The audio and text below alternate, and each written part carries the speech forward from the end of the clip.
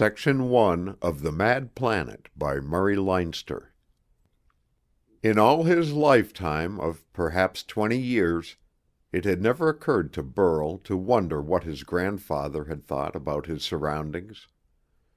The grandfather had come to an untimely end, in a rather unpleasant fashion, which Burl remembered vaguely as a succession of screams coming more and more faintly to his ears while he was being carried away at the top speed of which his mother was capable. Burl had rarely or never thought of the old gentleman since.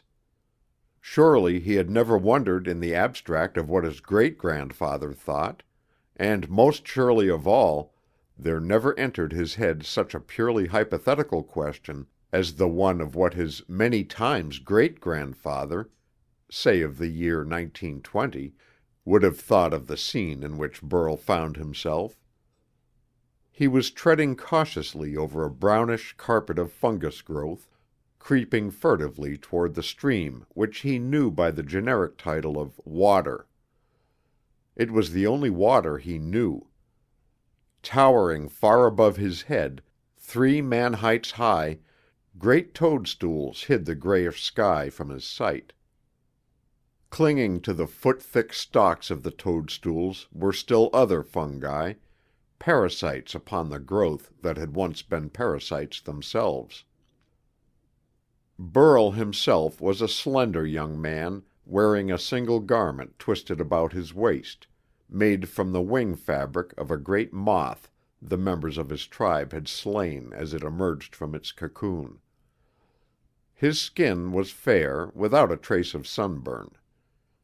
In all his lifetime he had never seen the sun, though the sky was rarely hidden from view save by the giant fungi which, with monster cabbages, were the only growing things he knew. Clouds usually spread overhead, and when they did not, the perpetual haze made the sun but an indefinitely brighter part of the sky, never a sharply edged ball of fire. Fantastic mosses, misshapen fungus growths, colossal molds and yeasts were the essential parts of the landscape through which he moved. Once, as he had dodged through the forest of huge toadstools, his shoulder touched a cream-colored stalk, giving the whole fungus a tiny shock.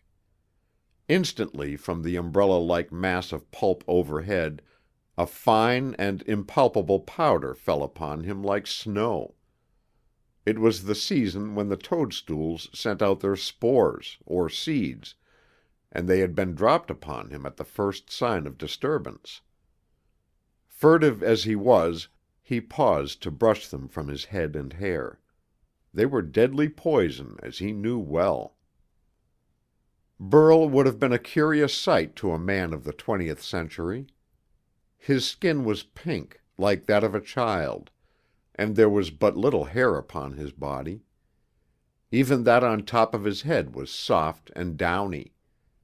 His chest was larger than his forefathers had been, and his ears seemed almost capable of independent movement, to catch threatening sounds from any direction. His eyes, large and blue, possessed pupils which could dilate to extreme size, allowing him to see in almost complete darkness. He was the result of the 30,000 years' attempt of the human race to adapt itself to the change that had begun in the latter half of the 20th century. At about that time, civilization had been high and apparently secure. Mankind had reached a permanent agreement among itself, and all men had equal opportunities to education and leisure. Machinery did most of the labor of the world, and men were only required to supervise its operation. All men were well fed, all men were well educated, and it seemed that until the end of time the earth would be the abode of a community of comfortable human beings, pursuing their studies and diversions, their illusions and their truths. Peace, quietness, privacy, freedom were universal. Then, just when men were congratulating themselves that the golden age had come again, it was observed that the planet seemed ill at ease.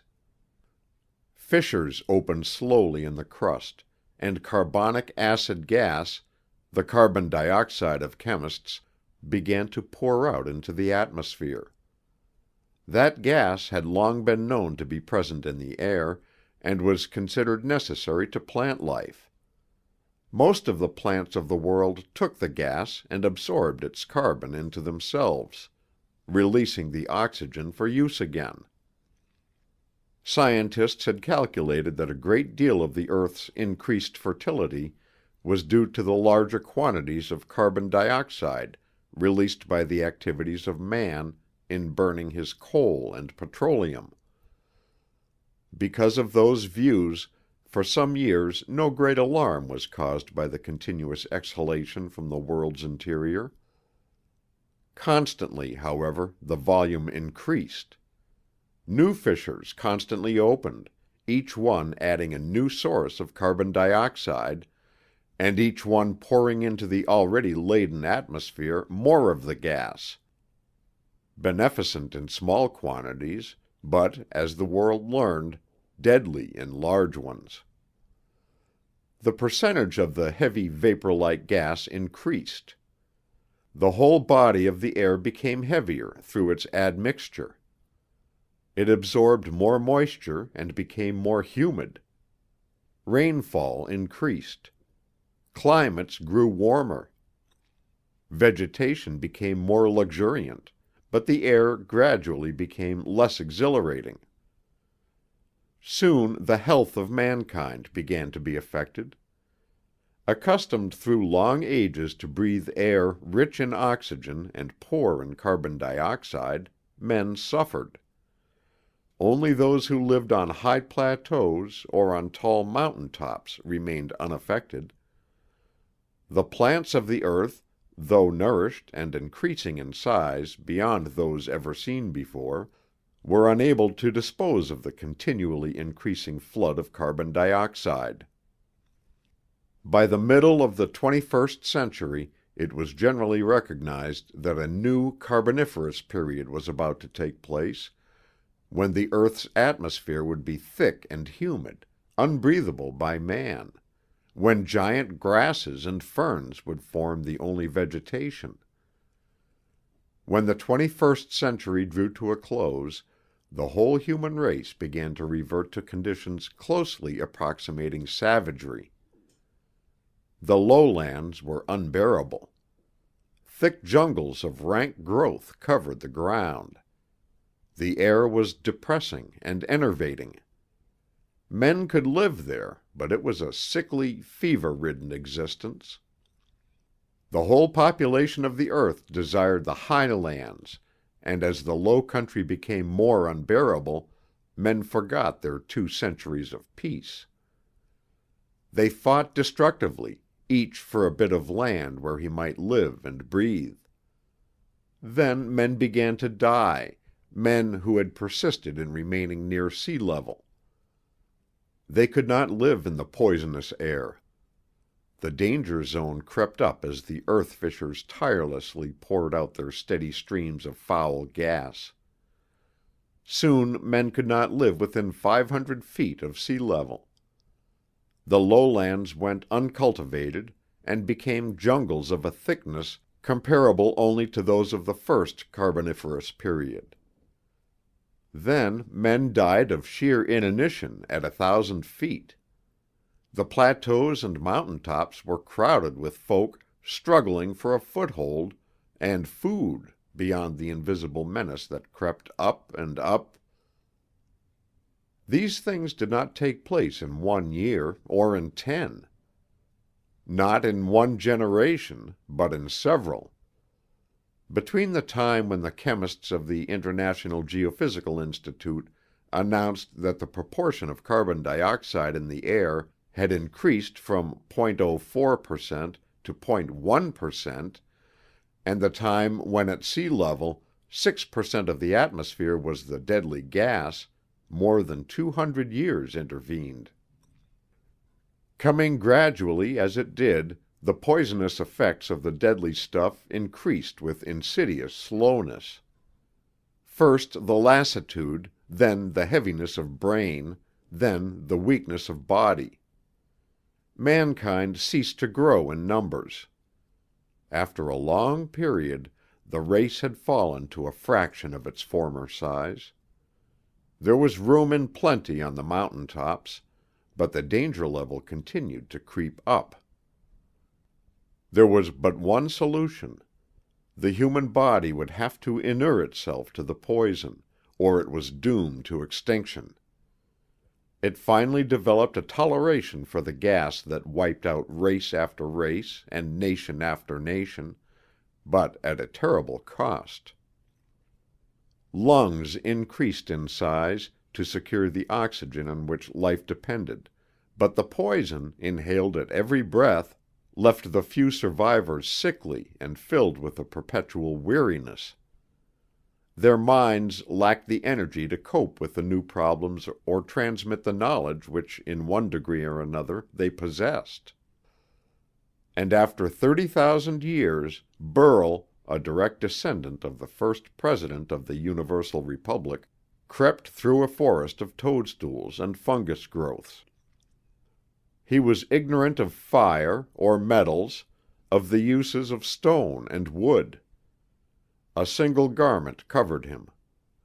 His language was a scanty group of a few hundred labial sounds, conveying no abstractions and few concrete things. He was ignorant of the uses of wood. There was no wood in the scanty territory furtively inhabited by his tribe. With the increase in heat and humidity, the trees had begun to die out. Those of northern climes went first, the oaks, the cedars, the maples. Then the pines, the beeches went early, the cypresses, and finally even the forests of the jungles vanished. Only grasses and reeds, bamboos and their kin were able to flourish in the new steaming atmosphere. The thick jungles gave place to dense thickets of grasses and ferns, now become tree ferns again. And then the fungi took their place. Flourishing as never before, flourishing on a planet of torrid heat and perpetual miasma, on whose surface the sun never shone directly because of an ever-thickening bank of clouds that hung sullenly overhead, the fungi sprang up. About the dank pools that festered over the surface of the earth, fungus growths began to cluster. Of every imaginable shade and color, of all monstrous forms and malignant purposes, of huge size and flabby volume, they spread over the land. The grasses and ferns gave place to them. Squat footstools, flaking molds, evil-smelling yeasts, vast mounds of fungi inextricably mingled as to species, but growing, forever growing and exhaling an odor of dark places. The strange growths now grouped themselves in forests, horrible travesties on the vegetation they had succeeded. They grew and grew with feverish intensity beneath a clouded or haze-obscured sky, while above them fluttered gigantic butterflies and huge moths, sipping daintily of their corruption. The insects alone of all the animal world above water were able to endure the change.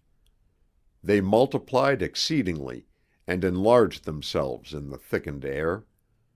The solitary vegetation, as distinct from fungus growths, that had survived was now a degenerate form of the cabbages that had once fed peasants.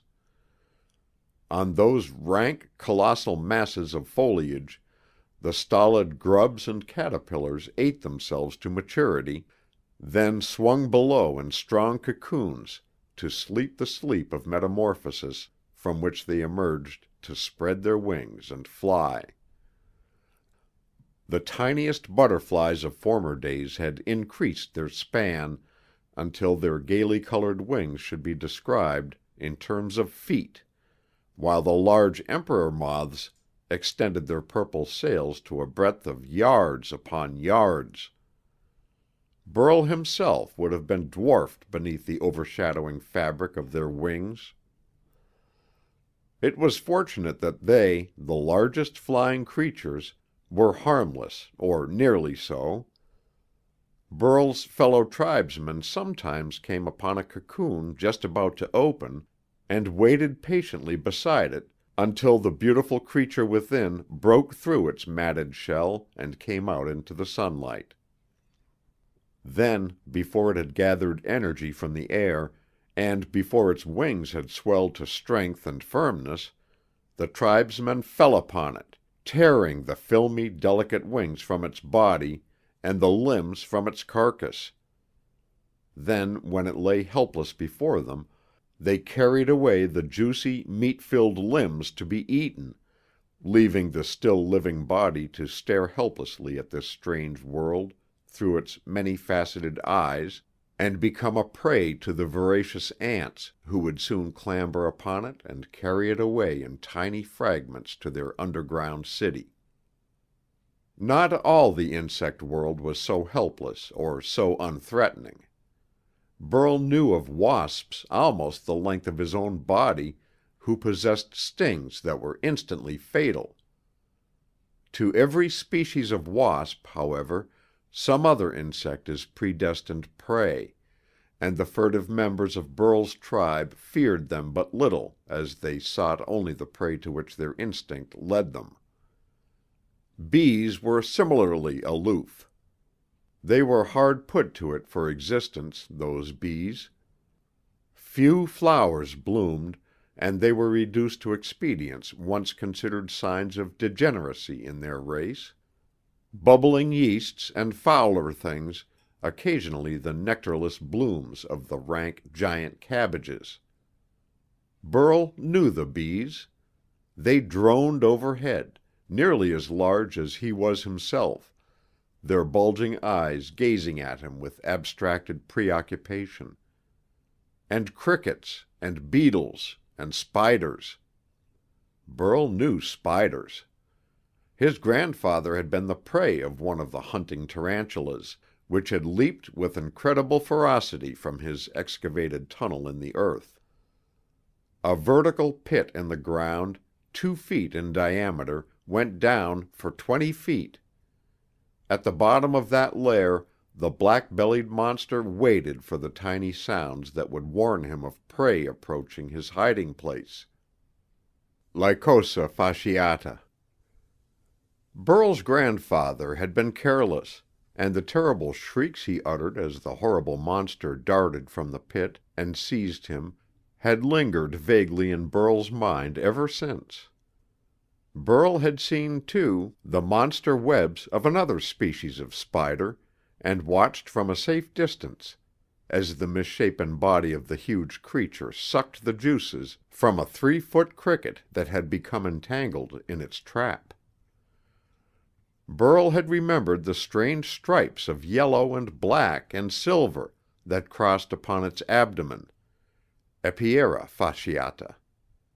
He had been fascinated by the struggles of the imprisoned insect, coiled in a hopeless tangle of sticky, gummy ropes the thickness of Burl's finger, cast about its body before the spider made any attempt to approach. Burl knew these dangers. They were a part of his life. It was his accustomedness to them and that of his ancestors that made his existence possible. He was able to evade them, so he survived. A moment of carelessness, an instant's relaxation of his habitual caution, and he would be one of his forebears, forgotten meals of long-dead, inhuman monsters. 3 days before, Burl had crouched behind a bulky, shapeless fungus growth while he watched a furious duel between 2 huge, horned beetles.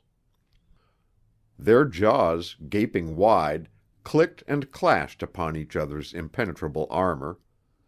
Their legs crashed like so many cymbals as their polished surfaces ground and struck against each other. They were fighting over some particularly attractive bit of carrion. Burl had watched with all his eyes until a gaping orifice appeared in the armor of the smaller of the two. It uttered a shrill cry, or seemed to cry out.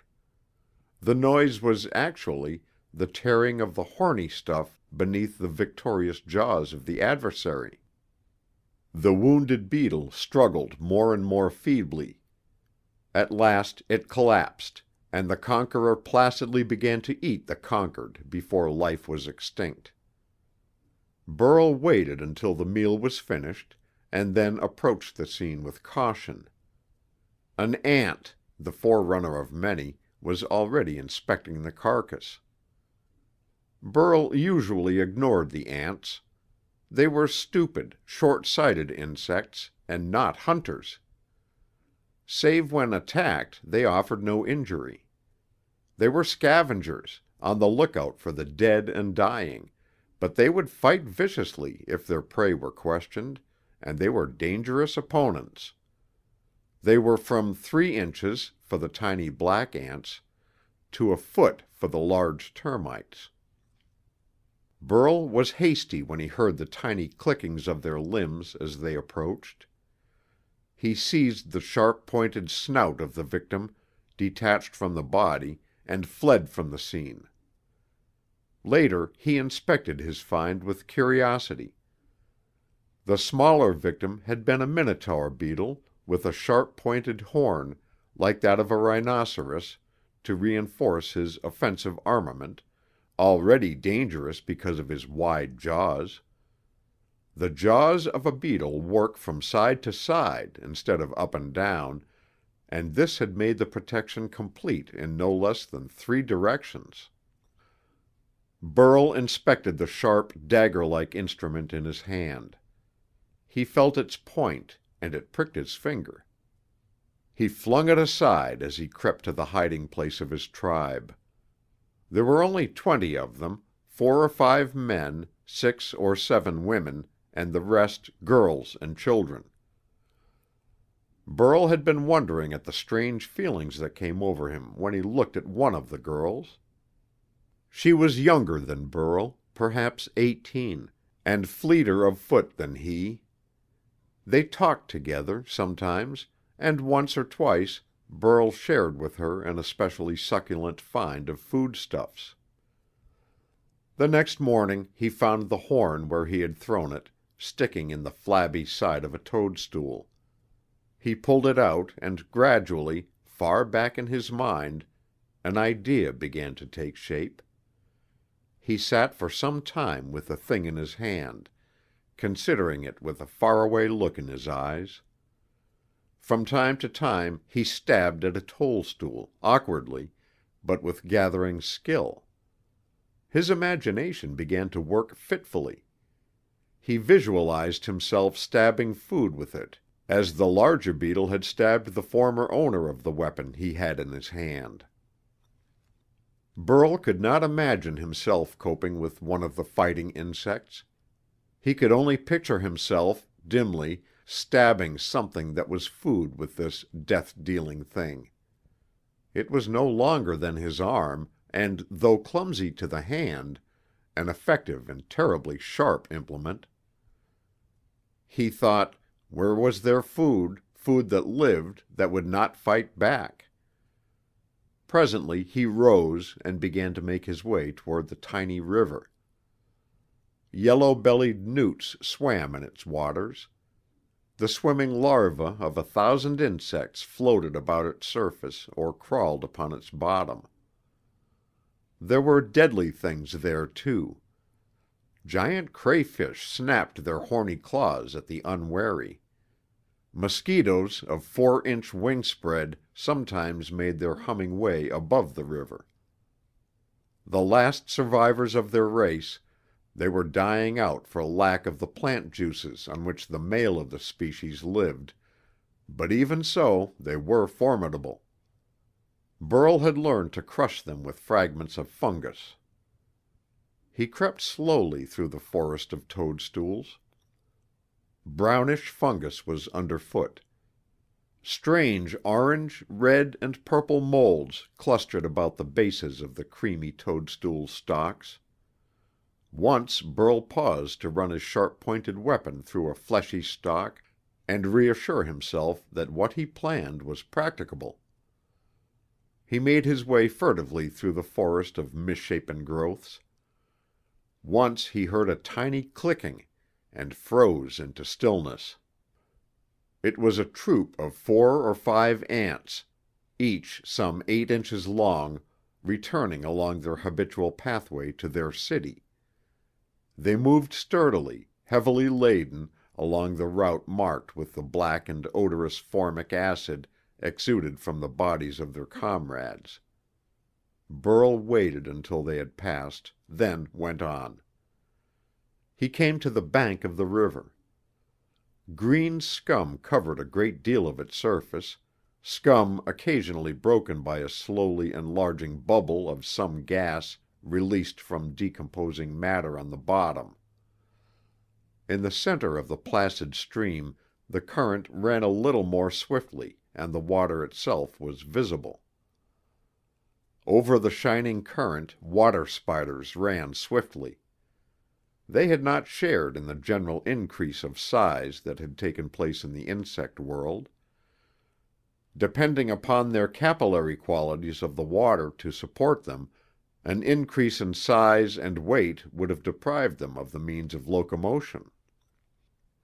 From the spot where Burl first peered at the water, the green scum spread out for many yards into the stream. He could not see what swam and wriggled and crawled beneath the evil-smelling covering. He peered up and down the banks. Perhaps 150 yards below, the current came near the shore. An outcropping of rock there made a steep descent to the river, from which yellow shelf fungi stretched out. Dark red and orange above, they were light yellow below, and they formed a series of platforms above the smoothly flowing stream. Burl made his way cautiously toward them. On his way he saw one of the edible mushrooms that formed so large a part of his diet, and paused to break from the flabby flesh an amount that would feed him for many days. It was too often the custom of his people to find a store of food, carry it to their hiding place, and then gorge themselves for days, eating, sleeping, and waking only to eat again until the food was gone. Absorbed as he was in his plan of trying his new weapon, Burl was tempted to return with his booty. He would give Saya of his food, and they would eat together. Saya was the maiden who roused unusual emotions in Burl. He felt strange impulses stirring within him when she was near, a desire to touch her, to caress her. He did not understand. He went on after hesitating. If he brought her food, Saya would be pleased. But if he brought her of the things that swam in the stream, she would be still more pleased. Degraded as his tribe had become, Burl was yet a little more intelligent than they. He was an atavism, a throwback to ancestors who had cultivated the earth and subjugated its animals. He had a vague idea of pride, unformed but potent. No man within memory had hunted or slain for food. They knew of meat, yes, but it had been the fragments left by an insect hunter, seized and carried away by the men before the perpetually alert ant colonies had sent their foragers to the scene. If Burl did what no man before him had done, if he brought a whole carcass to his tribe, they would envy him. They were preoccupied solely with their stomachs, and after that with the preservation of their lives. The perpetuation of the race came third in their consideration. They were herded together in a leaderless group, coming to the same hiding place that they might share in the finds of the lucky and gather comfort from their numbers. Of weapons they had none. They sometimes used stones to crack open the limbs of the huge insects they found partly devoured, cracking them open for the sweet meat to be found inside, but they sought safety from their enemies solely in flight and hiding. Their enemies were not as numerous as might have been imagined. Most of the meat-eating insects have their allotted prey. The sphex, a hunting wasp, feeds solely upon grasshoppers. Other wasps eat flies only. The pirate bee eats bumblebees only. Spiders were the principal enemies of man, as they devour with a terrifying impartiality all that falls into their clutches. Burl reached the spot from which he might gaze down into the water. He lay prostrate, staring into the shallow depths. Once a huge crayfish, as long as Burl's body, moved leisurely across his vision. Small fishes and even the huge newts fled before the voracious creature. After a long time the tide of underwater life resumed its activity. The wriggling grubs of the dragonflies reappeared. Little flecks of silver swam into view, a school of tiny fish. A larger fish appeared, moving slowly through the water. Burl's eyes glistened and his mouth watered. He reached down with his long weapon. It barely touched the water. Disappointment filled him, yet the nearness and the apparent practicability of his scheme spurred him on. He considered the situation. There were the shelf fungi below him. He rose and moved to a point just above them, then thrust his spear down. They resisted its point. Burl felt them tentatively with his foot, then dared to thrust his weight to them. They held him firmly. He clambered down and lay flat upon them, peering over the edge as before. The large fish, as long as Burl's arm, swam slowly to and fro below him. Burl had seen the former owner of his spear strive to thrust it into his opponents, and knew that a thrust was necessary. He had tried his weapon upon toadstools, had practiced with it. When the fish swam below him, he thrust sharply downward. The spear seemed to bend when it entered the water, and missed its mark by inches, to Burl's astonishment. He tried again and again. He grew angry with the fish below him for eluding his efforts to kill it. Repeated strokes had left it untouched, and it was unwary and did not even try to run away. Burl became furious. The big fish came to rest directly beneath his hand. Burl thrust downward with all his strength. This time the spear, entering vertically, did not seem to bend. It went straight down. Its point penetrated the scales of the swimmer below, transfixing that lazy fish completely. An uproar began. The fish struggling to escape, and Burl, trying to draw it up to his perch, made a huge commotion. In his excitement, Burl did not observe a tiny ripple some distance away. The monster crayfish was attracted by the disturbance and was approaching. The unequal combat continued. Burl hung on desperately to the end of his spear. Then there was a tremor in Burl's support, it gave way, and fell into the stream with a mighty splash. Burl went under, his eyes open, facing death. And as he sank, his wide-open eyes saw waved before him the gaping claws of the huge crayfish, large enough to sever a limb with a single stroke of their jagged jaws. He opened his mouth to scream, a replica of the terrible screams of his grandfather, seized by a black-bellied tarantula years before, but no sound came forth. Only bubbles floated to the surface of the water. He beat the unresisting fluid with his hands. He did not know how to swim. The colossal creature approached leisurely, while Burl struggled helplessly. His arm struck a solid object and grasped it convulsively. A second later he had swung it between himself and the huge crustacean. He felt a shock as the mighty jaws closed upon the cork-like fungus, then felt himself drawn upward as the crayfish released his hold and the shell fungus floated to the surface.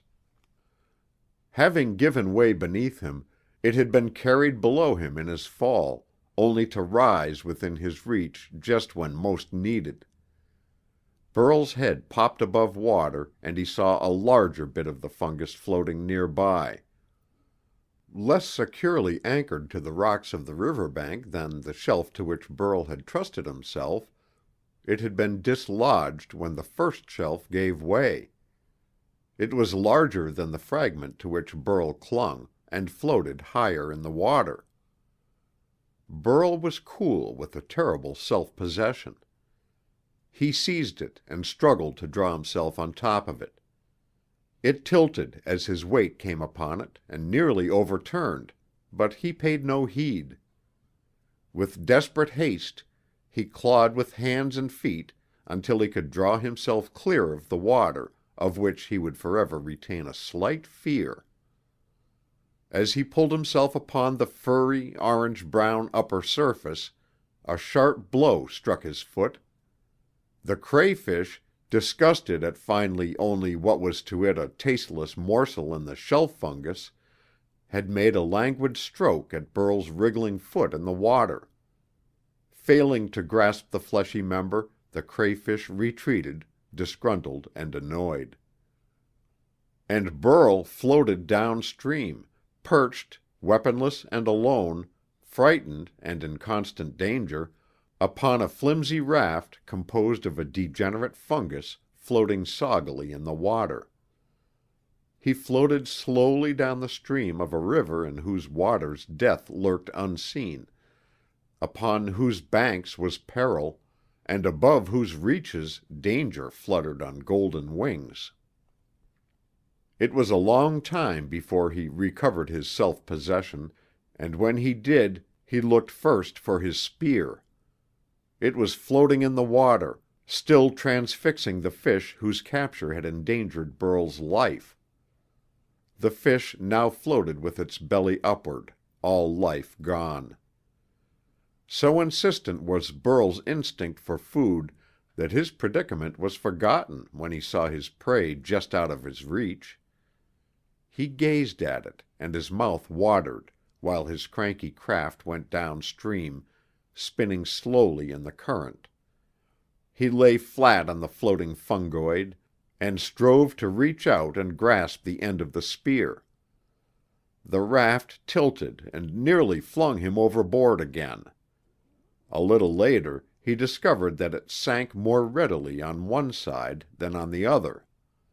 That was due, of course, to the greater thickness, and consequently greater buoyancy, of the part which had grown next the rocks of the river bank.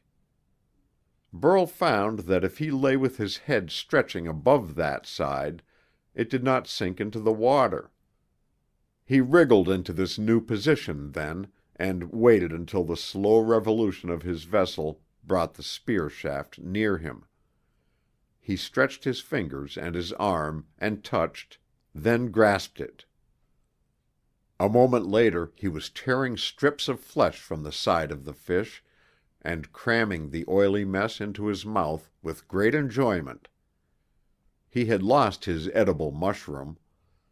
That danced upon the waves several yards away, but Burl ate contentedly of what he possessed.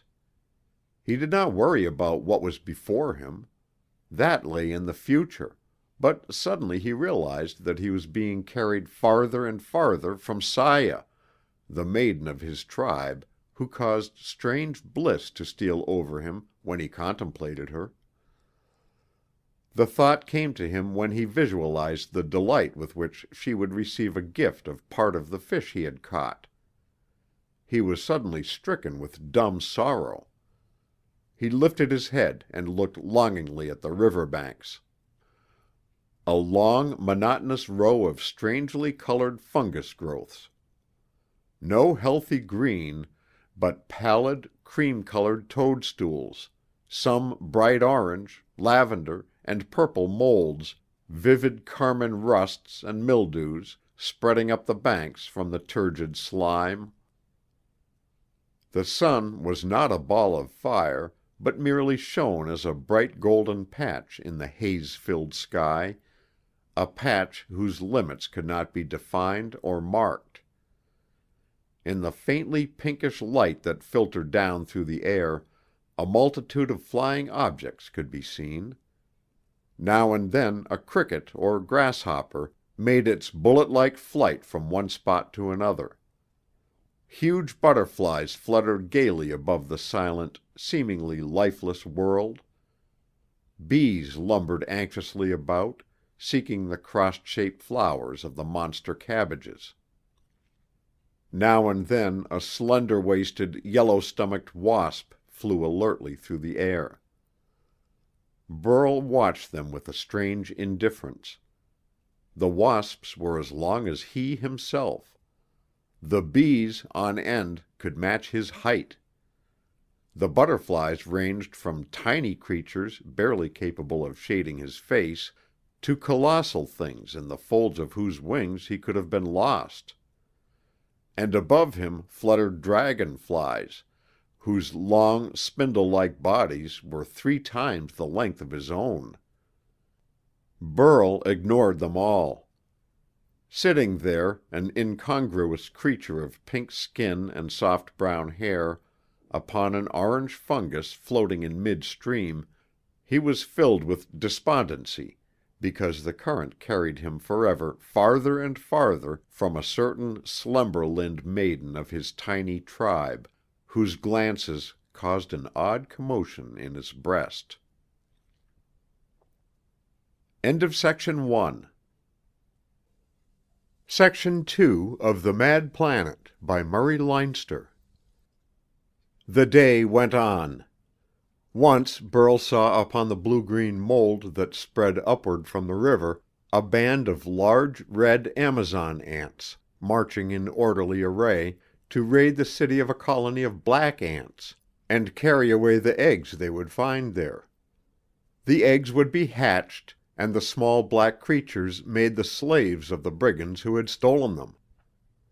The Amazon ants can live only by the labor of their slaves, and for that reason are mighty warriors in their world. Later, etched against the streaming mist that overhung everything as far as the eye could reach, Burl saw strangely shaped, swollen branches rearing themselves from the ground. He knew what they were. A hard-rinded fungus that grew upon itself in peculiar mockery of the vegetation that had vanished from the earth. And again he saw pear-shaped objects above, some of which floated little clouds of smoke. They, too, were fungus growths, puffballs, which, when touched, emit what seems a puff of vapor. These would have towered above Burl's head had he stood beside them. And then, as the day drew to an end, he saw in the distance what seemed a range of purple hills. They were tall hills to Burl, some 60 or 70 feet high, and they seemed to be the agglomeration of a formless growth, multiplying its organisms and forms upon itself until the whole formed an irregular, cone-shaped mound. Burl watched them apathetically. Presently he ate again of the oily fish. The taste was pleasant to him, accustomed to feed mostly upon insipid mushrooms. He stuffed himself, though the size of his prey left by far the larger part uneaten. He still held his spear firmly beside him. It had brought him into trouble, but Burl possessed a fund of obstinacy. Unlike most of his tribe, he associated the spear with the food it had secured, rather than the difficulty into which it had led him. When he had eaten his fill, he picked it up and examined it again. The sharpness of its point was unimpaired. Burl handled it meditatively, debating whether or not to attempt to fish again. The shakiness of his little raft dissuaded him, and he abandoned the idea. Presently he stripped a sinew from the garment about his middle and hung the fish about his neck with it. That would leave him both hands free. Then he sat cross-legged upon the soggily floating fungus, like a pink-skinned Buddha, and watched the shores go by. Time had passed, and it was drawing near sunset. Burl, never having seen the sun save as a bright spot in the overhanging haze, did not think of the coming of night as sunset. To him it was the letting down of darkness from the sky. Today happened to be an exceptionally bright day, and the haze was not as thick as usual. Far to the west, the thick mist turned to gold, while the thicker clouds above became blurred masses of dull red. Their shadows seemed like lavender, from the contrast of shades. Upon the still surface of the river, all the myriad tints and shadings were reflected with an incredible faithfulness, and the shining tops of the giant mushrooms by the river brim glowed faintly pink. Dragonflies buzzed over his head in their swift and angular flight, the metallic luster of their bodies glistening in the rosy light. Great yellow butterflies flew lightly above the stream.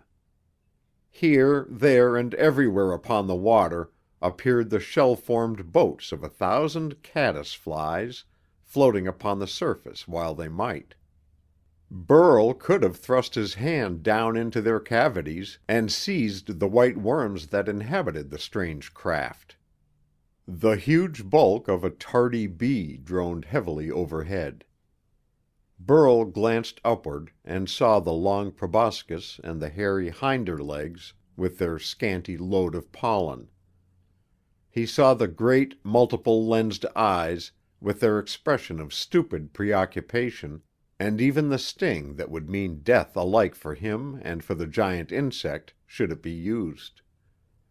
The crimson radiance grew dim at the edge of the world. The purple hills had long been left behind. Now the slender stalks of 10,000 round-domed mushrooms lined the river bank, and beneath them spread fungi of all colors, from the rawest red to palest blue, but all now fading slowly to a monochromatic background in the growing dusk. The buzzing, fluttering, and the flapping of the insects of the day died slowly down, while from a million hiding places there crept out into the deep night soft and furry bodies of great moths who preened themselves and smoothed their feathery antennae before taking to the air. The strong-limbed crickets set up their thunderous noise, grown gravely bass with the increasing size of the organs by which the sound was made, and then there began to gather on the water those slender spirals of tenuous mist that would presently blanket the stream in a mantle of thin fog. Night fell. The clouds above seemed to lower and grow dark. Gradually, now a drop and then a drop, now a drop and then a drop, the languid fall of large, warm raindrops that would drip from the moisture-laden skies all through the night began. The edge of the stream became a place where great disks of coolly glowing flame appeared.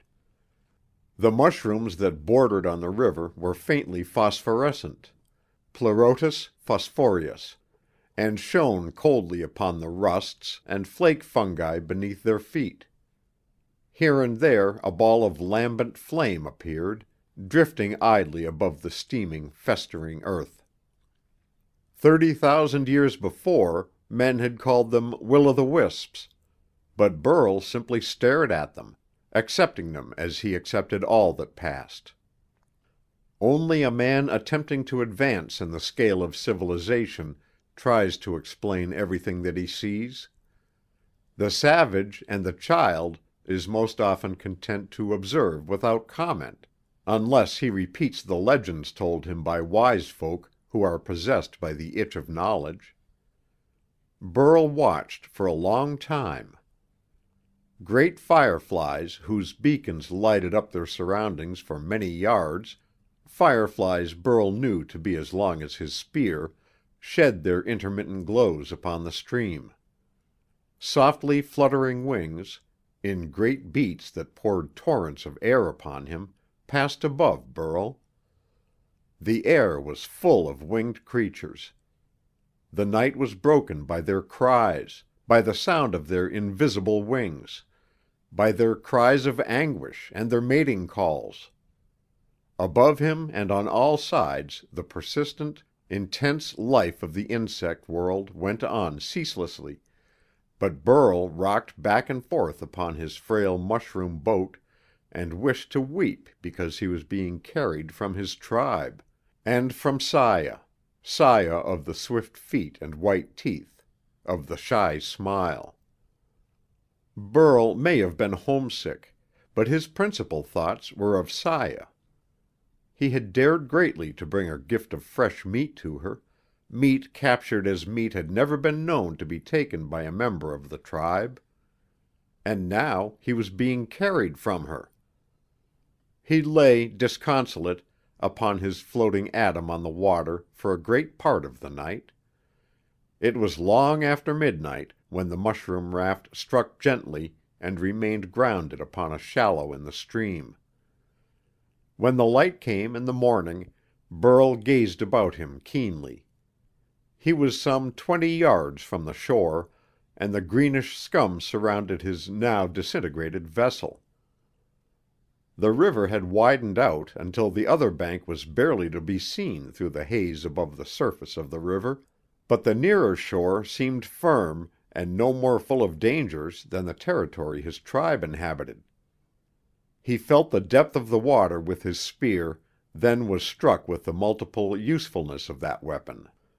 The water would come to but slightly above his ankles.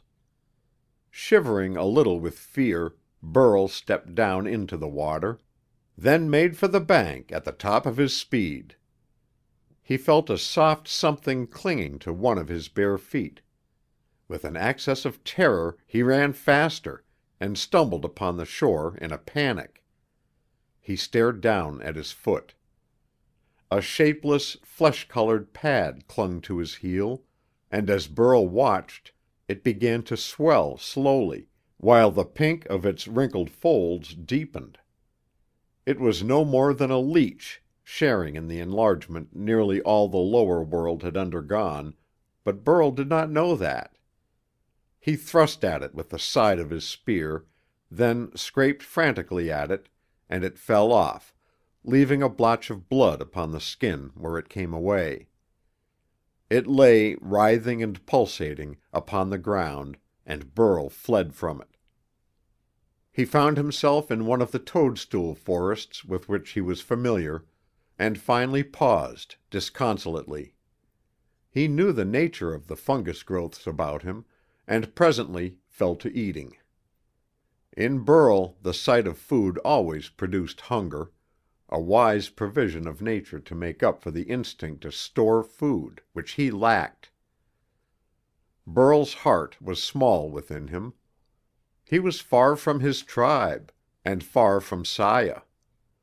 In the parlance of this day, it is probably that no more than 40 miles separated them, but Burl did not think of distances. He had come down the river.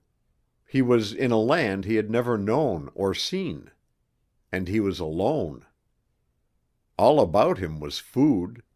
All the mushrooms that surrounded him were edible, and formed a store of sustenance Burl's whole tribe could not have eaten in many days, but that very fact brought Saya to his mind more forcibly. He squatted on the ground, wolfing down the insipid mushroom in great gulps, when an idea suddenly came to him with all the force of inspiration. He would bring Saya here, where there was food, food in great quantities, and she would be pleased. Burl had forgotten the large and oily fish that still hung down his back from the sinew about his neck, but now he rose, and its flapping against him reminded him again. He took it and fingered it all over, getting his hands and himself thoroughly greasy in the process, but he could eat no more. The thought of Saya's pleasure at the sight of that, too, reinforced his determination. With all the immediacy of a child or a savage, he set off at once. He had come along the bank of the stream. He would retrace his steps along the bank of the stream. Through the awkward aisles of the mushroom forest he made his way, eyes and ears open for possibilities of danger. Several times he heard the omnipresent clicking of ants on their multifarious businesses in the wood, but he could afford to ignore them. They were short-sighted at best, and at worst they were foragers rather than hunters. He only feared one kind of ant, the army ant, which sometimes travels in hordes of millions, eating all that it comes upon. In ages past, when they were tiny creatures not an inch long, even the largest animals fled from them. Now that they measured a foot in length, not even the gorged spiders whose distended bellies were a yard in thickness dared offer them battle. The mushroom forest came to an end. A cheerful grasshopper, a figure, munched delicately at some dainty it had found. Its hind legs were bunched beneath it in perpetual readiness for flight. A monster wasp appeared above, as long as Burl himself, poised an instant, dropped, and seized the luckless feaster. There was a struggle, then the grasshopper became helpless, and the wasp's flexible abdomen curved delicately. Its sting entered the jointed armor of its prey, just beneath the head. The sting entered with all the deliberate precision of a surgeon's scalpel, and all struggle ceased. The wasp grasped the paralyzed, not dead, insect and flew away. Burl grunted and passed on. He had hidden when the wasp darted down from above. The ground grew rough, and Burl's progress became painful. He clambered arduously up steep slopes and made his way cautiously down their farther sides. Once he had to climb through a tangled mass of mushrooms so closely placed and so small that he had to break them apart with blows of his spear before he could pass, when they shed upon him torrents of a fiery red liquid that rolled off his greasy breast and sank into the ground. Lactarius deliciosus. A strange self-confidence now took possession of Burl. He walked less cautiously and more boldly. The mere fact that he had struck something and destroyed it provided him with a curious, fictitious courage. He had climbed slowly to the top of a red clay cliff, perhaps 100 feet high, slowly eaten away by the river when it overflowed. Burl could see the river. At some past flood time it had lapped at the base of the cliff on whose edge he walked, though now it came no nearer than a quarter mile. The cliffside was almost covered with shelf fungi, large and small, white, yellow, orange, and green, in indescribable confusion and luxuriance. From a point halfway up the cliff, the inch-like cable of a spider's web stretched down to an anchorage on the ground, and the strangely geometrical pattern of the web glistened evilly. Somewhere among the fungi of the cliffside, the huge creature waited until some unfortunate prey should struggle helplessly in its monster snare. The spider waited in a motionless, implacable patience, invincibly certain of prey, utterly merciless to its victims. Burl strutted on the edge of the cliff, a silly little pink-skinned creature with an oily fish slung about his neck and a draggled fragment of a moth's wing about his middle. In his hand he bore the long spear of a minotaur beetle. He strutted and looked scornfully down upon the whitely shining trap below him. He struck mushrooms, and they had fallen before him. He feared nothing. He strode fearlessly along. He would go to Saya and bring her to this land where food grew in abundance. 60 paces before him a shaft sank vertically in the sandy, clayey soil. It was a carefully rounded shaft, and lined with silk. It went down for perhaps 30 feet or more, and there enlarged itself into a chamber where the owner and digger of the shaft might rest. The top of the hole was closed by a trap door, stained with mud and earth to imitate with precision the surrounding soil.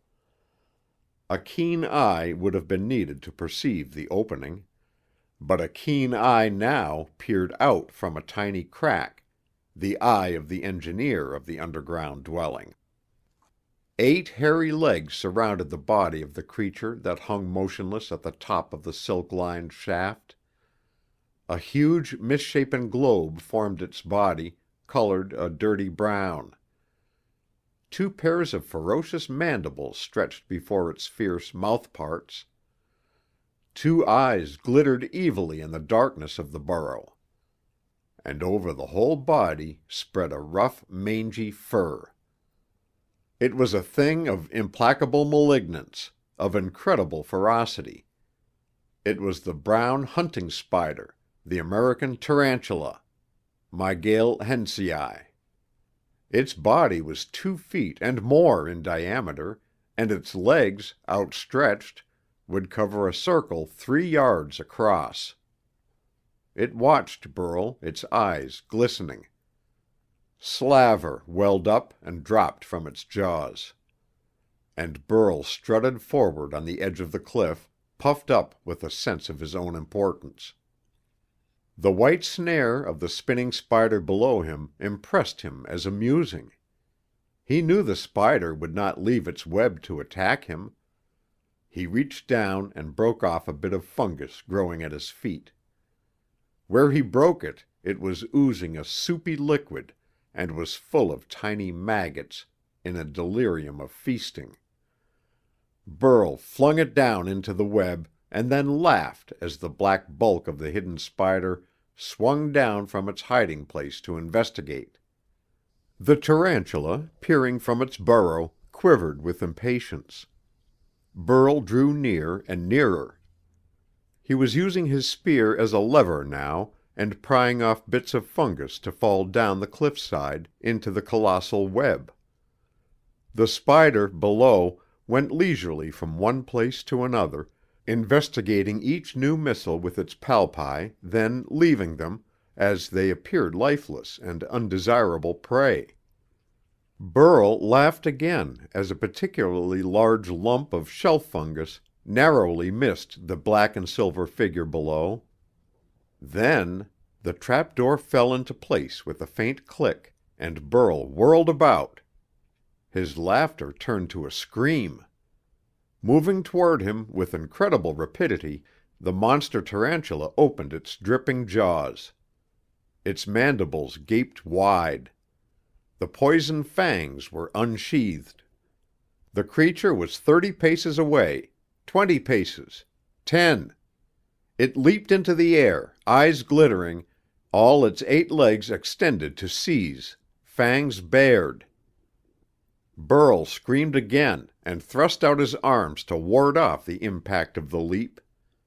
In his terror, his grasp upon his spear had become agonized. The spear point shot out and the tarantula fell upon it. Nearly a quarter of the spear entered the body of the ferocious thing.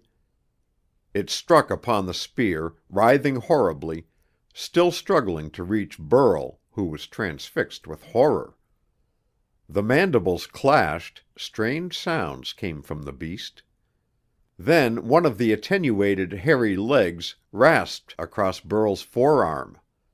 He gasped in ultimate fear and stepped backward, and the edge of the cliff gave way beneath him. He hurtled downward, still clutching the spear which led the writhing creature from him. Down through space, eyes glassy with panic, the two creatures, the man and the giant tarantula, fell together. There was a strangely elastic crash and crackling. They had fallen into the web beneath them. Burl had reached the end of terror. He could be no more fear-struck. Struggling madly in the gummy coils of an immense web, which ever bound him more tightly, with a wounded creature shuddering in agony not a yard from him, yet a wounded creature that still strove to reach him with its poison fangs, Burl had reached the limit of panic. He fought like a madman to break the coils about him.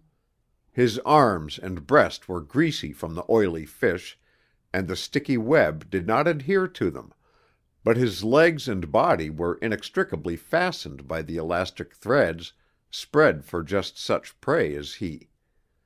He paused a moment, in exhaustion. Then he saw, 5 yards away, the silvery and black monster waiting patiently for him to weary himself. It judged the moment propitious. The tarantula and the man were one in its eyes, one struggling thing that had fallen opportunely into its snare. They were moving but feebly now. The spider advanced delicately, swinging its huge bulk nimbly along the web, paying out a cable after it came inexorably toward him. Burl's arms were free, because of the greasy coating they had received. He waved them wildly, shrieking at the pitiless monster that approached. The spider paused. Those moving arms suggested mandibles that might wound or slap. Spiders take few hazards. This spider was no exception to the rule. It drew cautiously near, then stopped. Its spinnerets became busy, and with one of its 6 legs, used like an arm, it flung a sheet of gummy silk impartially over both the tarantula and the man. Burl fought against the descending shroud. He strove to thrust it away, but in vain. In a matter of minutes he was completely covered in a silken cloth that hid even the light from his eyes. He and his enemy, the giant tarantula, were beneath the same covering, though the tarantula moved but weakly. The shower ceased. The web spider had decided that they were helpless. Then Burl felt the cables of the web give slightly, as the spider approached to sting and suck the sweet juices from its prey. The web yielded gently as the added weight of the black-bellied spider approached. Burl froze into stillness under his enveloping covering. Beneath the same silken shroud, the tarantula writhed in agony upon the point of Burl's spear. It clashed its jaws, shuddering upon the horny barb. Burl was quiet in an ecstasy of terror. He waited for the poison fangs to be thrust into him. He knew the process. He had seen the leisurely fashion in which the giant spiders delicately stung their prey, then withdrew to wait without impatience for the poison to do its work. When their victim had ceased to struggle, they drew near again, and sucked the sweet juices from the body, first from one point and then another, until what had so recently been a creature vibrant with life became a shrunken, withered husk, to be flung from the web at nightfall. Most spiders are tidy housekeepers, destroying their snares daily to spin anew. The bloated, evil creature moved meditatively about the shining sheet of silk it had cast over the man and the giant tarantula when they fell from the cliff above. Now only the tarantula moved feebly. Its body was outlined by a bulge in the concealing shroud, throbbing faintly as it still struggled with the spear in its vitals. The irregularly rounded protuberance offered a point of attack for the web spider. It moved quickly forward and stung. Galvanized into fresh torment by this new agony, The tarantula writhed in a very hell of pain. Its legs, clustered about the spear still fastened into its body, struck out purposelessly in horrible gestures of delirious suffering. Burl screamed as one of them touched him, and struggled himself. His arms and head were free beneath the silken sheet because of the grease and oil that coated them. He clutched at the threads about him and strove to draw himself away from his deadly neighbor. The threads did not break, but they parted one from another, and a tiny opening appeared. One of the tarantula's attenuated limbs touched him again. With the strength of utter panic, he hauled himself away, and the opening enlarged. Another struggle, and Burl's head emerged into the open air, and he stared down for 20 feet upon an open space almost carpeted with the chitinous remains of his present captor's former victims. Burl's head was free, and his breast and arms. The fish slung over his shoulder had shed its oil upon him impartially. But the lower part of his body was held firm by the gummy snare of the web spider, a snare far more tenacious than any bird lime ever manufactured by man.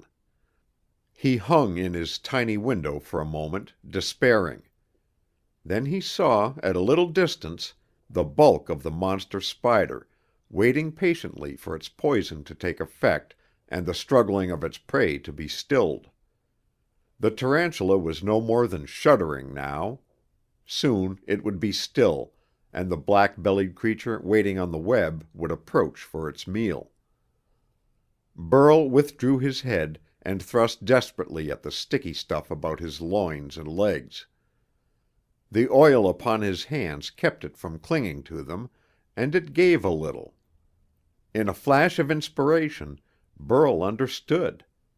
He reached over his shoulder and grasped the greasy fish, tore it in a dozen places, and smeared himself with the now rancid exudation, pushing the sticky threads from his limbs and oiling the surface from which he had thrust it away. He felt the web tremble. To the spider, its poison seemed to have failed of effect. Another sting seemed to be necessary. This time it would not insert its fangs into the quiescent tarantula, but would sting where the disturbance was manifest, would send its deadly venom into Burl. He gasped and drew himself toward his window. It was as if he would have pulled his legs from his body. His head emerged, his shoulders. Half his body was out of the hole. The colossal spider surveyed him and made ready to cast more of its silken sheet upon him. The spinnerets became active, and the sticky stuff about Burl's feet gave way. He shot out of the opening and fell sprawling, awkwardly and heavily, upon the earth below, crashing upon the shrunken shell of a flying beetle which had fallen into the snare and had not escaped. Burl rolled over and over and then sat up. An angry, foot-long ant stood before him, its mandibles extended threateningly, while its antennae waved wildly in the air. A shrill stridulation filled the air. In ages past, when ants were tiny creatures of lengths to be measured in fractions of an inch, learned scientists debated gravely if their tribe possessed a cry. They believed that certain grooves upon the body of the insects, after the fashion of those upon the great legs of the cricket, might offer the means of uttering an infinitely high-pitched sound too shrill for man's ear to catch. Burl knew that the stridulation was caused by the doubtful insect before him, though he had never wondered how it was produced.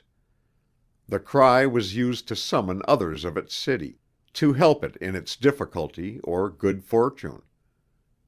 Clicking sounded 50 or 60 feet away. Comrades were coming to aid the pioneer. Harmless save when interfered with, all save the army ant that is, the whole ant tribe was formidable when aroused. Utterly fearless, they could pull down a man and slay him as so many infuriated fox terriers might have done 30,000 years before. End of Section 2. Section 3 of The Mad Planet by Murray Leinster. Burl fled without debate and nearly collided with one of the anchoring cables of the web from which he had barely escaped a moment before. He heard the shrill sound behind him suddenly subside. The ant, short-sighted as all ants were, no longer felt itself threatened and went peacefully about the business Burl had interrupted, that of finding among the gruesome relics beneath the spider's web some edible carrion which might feed the inhabitants of its city. Burl sped on for a few hundred yards and stopped. It behooved him to move carefully. He was in strange territory, and as even the most familiar territory was full of sudden and implacable dangers, unknown lands were doubly or trebly perilous.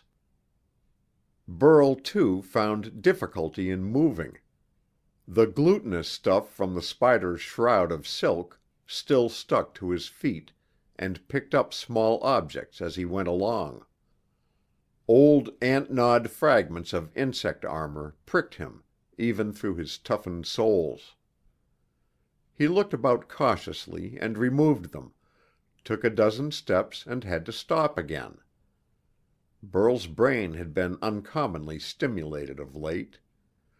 It had gotten him into at least one predicament, due to his invention of a spear, but had no less readily led to his escape from another. But for the reasoning that had led him to use the grease from the fish upon his shoulder in oiling his body when he struggled out of the spider's snare, he would now be furnishing a meal for that monster. Cautiously, Burl looked all about him. He seemed to be safe. Then, quite deliberately, he sat down to think. It was the first time in his life that he had done such a thing. The people of his tribe were not given to meditation. But an idea had struck Burl with all the force of inspiration, an abstract idea. When he was in difficulties, something within him seemed to suggest a way out. Would it suggest an inspiration now? He puzzled over the problem. Childlike and savage-like, the instant the thought came to him, he proceeded to test it out. He fixed his gaze upon his foot. The sharp edges of pebbles, of the remains of insect armor, of a dozen things, hurt his feet when he walked. They had done so ever since he had been born, but never had his feet been sticky so that the irritation continued with him for more than a single step. Now he gazed upon his foot and waited for the thought within him to develop. Meanwhile, he slowly removed the sharp-pointed fragments one by one. Partly coated as they were with the half-liquid gum from his feet, they clung to his fingers as they had to his feet, except upon those portions where the oil was thick as before. Burl's reasoning before was simple and of the primary order. Where oil covered him, the web did not. Therefore, he would coat the rest of himself with oil. Had he been placed in the same predicament again, he would have used the same means of escape. But to apply a bit of knowledge gained in one predicament to another difficulty was something he had not yet done. A dog may be taught that by pulling on the latch-string of a door he may open it, but the same dog coming to a high and close barred gate with a latch-string attached will never think of pulling on this second latch-string. He associates a latch-string with the opening of the door. The opening of a gate is another matter entirely. Burl had been stirred to one invention by imminent peril. That is not extraordinary. But to reason in cold blood, as he presently did, that oil on his feet would nullify the glue upon his feet and enable him again to walk in comfort, that was a triumph. The inventions of savages are essentially matters of life and death, of food and safety. Comfort and luxury are only produced by intelligence of a high order. Burl, in safety, had added to his comfort. That was truly a more important thing in his development than almost any other thing he could have done. He oiled his feet. It was an almost infinitesimal problem, but Burl's struggles with the mental process of reasoning were actual. 30,000 years before him, a wise man had pointed out that education is simply training in thought, in efficient and effective thinking. Burl's tribe had been too much preoccupied with food and mere existence to think, and now Burl, sitting at the base of a squat toadstool that all but concealed him, re-exemplified Rodin's thinker for the first time in many generations. For Burl to reason that oil upon the soles of his feet would guard him against sharp stones was as much a triumph of intellect as any masterpiece of art in the ages before him. Burl was learning how to think. He stood up, walked, and crowed in sheer delight, then paused a moment in awe of his own intelligence. 35 miles from his tribe, naked, unarmed, utterly ignorant of fire, of wood, of any weapons save a spear he had experimented with the day before, abysmally uninformed concerning the very existence of any art or science, Burl stopped to assure himself that he was very wonderful. Pride came to him. He wished to display himself to Saya, these things upon his feet, and his spear. But his spear was gone. With touching faith in the efficacy of this new pastime, Burl sat promptly down again and knitted his brows. Just as a superstitious person, once convinced that by appeal to a favorite talisman he will be guided aright, will inevitably apply to that talisman on all occasions, so Burl plumped himself down to think. These questions were easily answered. Burl was naked. He would search out garments for himself. He was weaponless. He would find himself a spear. He was hungry, and would seek food, and he was far from his tribe, so he would go to them. Puerile reasoning, of course, but valuable, because it was consciously reasoning, consciously appealing to his mind for guidance in difficulty, deliberate progress from a mental desire to a mental resolution. Even in the high civilization of ages before, few men had really used their brains. The great majority of people had depended upon machines and their leaders to think for them. Burl's tribefolk depended on their stomachs.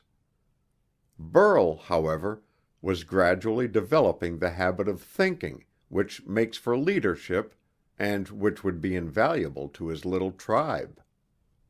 He stood up again and faced upstream, moving slowly and cautiously, his eyes searching the ground before him keenly and his ears alert for the slightest sound of danger. Gigantic butterflies, riotous in coloring, fluttered overhead through the misty haze. Sometimes a grasshopper hurtled through the air like a projectile, its transparent wings beating the air frantically. Now and then a wasp sped by, intent upon its hunting, or a bee droned heavily along, anxious and worried, striving in a nearly flowerless world to gather the pollen that would feed the hive. Here and there Burl saw flies of various sorts, some no larger than his thumb, but others the size of his whole hand. They fed upon the juices that dripped from the maggot-infested mushrooms when filth more to their liking was not at hand. Very far away a shrill roaring sounded faintly. It was like a multitude of clickings blended into a single sound, but was so far away that it did not impress itself upon Burl's attention. He had all the strictly localized vision of a child. What was near was important, and what was distant could be ignored. Only the imminent required attention, and Burl was preoccupied. Had he listened, he would have realized that army ants were abroad in countless millions, spreading themselves out in a broad array and eating all they came upon far more destructively than so many locusts. Locusts in past ages had eaten all green things. There were only giant cabbages and a few such tenacious rank growths in the world that Burl knew. The locusts had vanished with civilization and knowledge and the greater part of mankind, but the army ants remained as an invincible enemy to men and insects, and the most of the fungus growths that covered the earth. Burl did not notice the sound, however. He moved forward, briskly though cautiously, searching with his eyes for garments, food, and weapons. He confidently expected to find all of them within a short distance. Surely enough, he found a thicket, if one might call it so, of edible fungi no more than half a mile beyond the spot where he had improvised his sandals to protect the soles of his feet. Without especial elation, Burl tugged at the largest until he had broken off a food supply for several days. He went on, eating as he did so, past a broad plain a mile and more across, being broken into odd little hillocks by gradually ripening and suddenly developing mushrooms with which he was unfamiliar.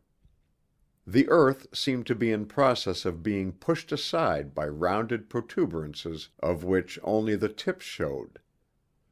Blood-red hemispheres seemed to be forcing aside the earth so they might reach the outer air. Burl looked at them curiously, and passed among them without touching them. They were strange, and to him most strange things meant danger. In any event, he was full of a new purpose now.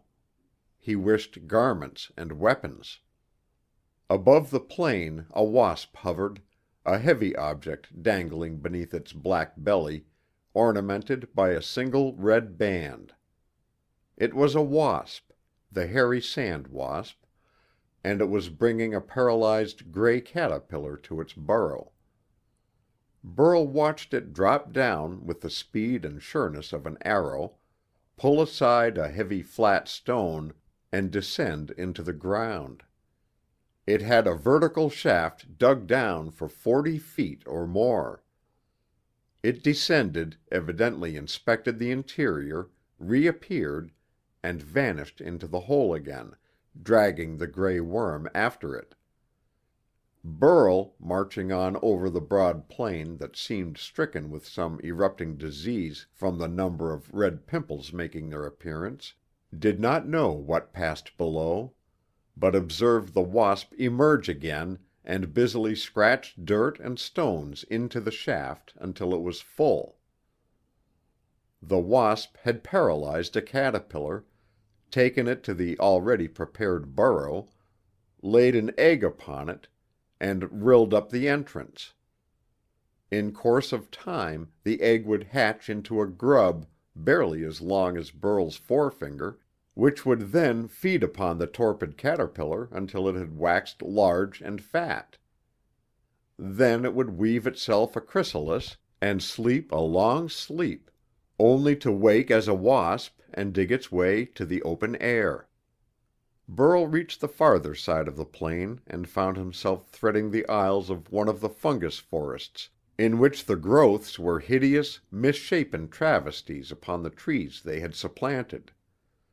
Bloated yellow limbs branched off from shrouded, swollen trunks. Here and there a pear-shaped puffball, Burl's height and half as much again, waited craftily until a chance touch should cause it to shoot upward a curling puff of infinitely fine dust. Burl went cautiously.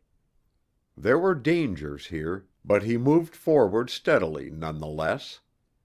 A great mass of edible mushroom was slung under one of his arms, and from time to time he broke off a fragment and ate of it, while his large eyes searched this way and that for threats of harm. Behind him a high, shrill roaring had grown slightly in volume and nearness, but was still too far away to impress Burl. The army ants were working havoc in the distance.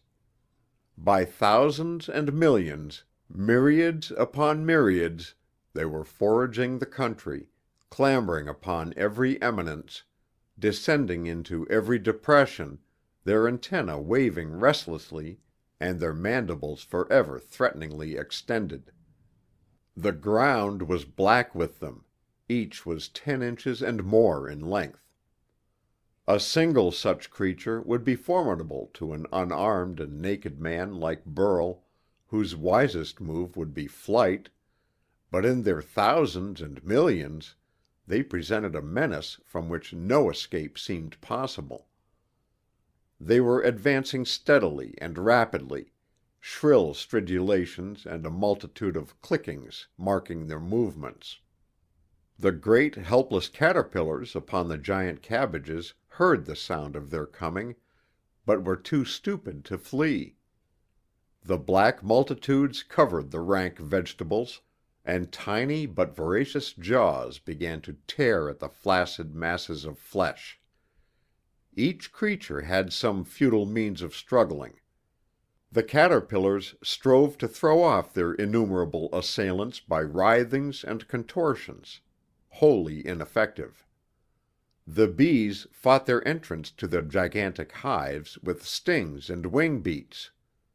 The moths took to the air in helpless blindness when discovered by the relentless throngs of small black insects which reeked of formic acid and left the ground behind them denuded in every living thing.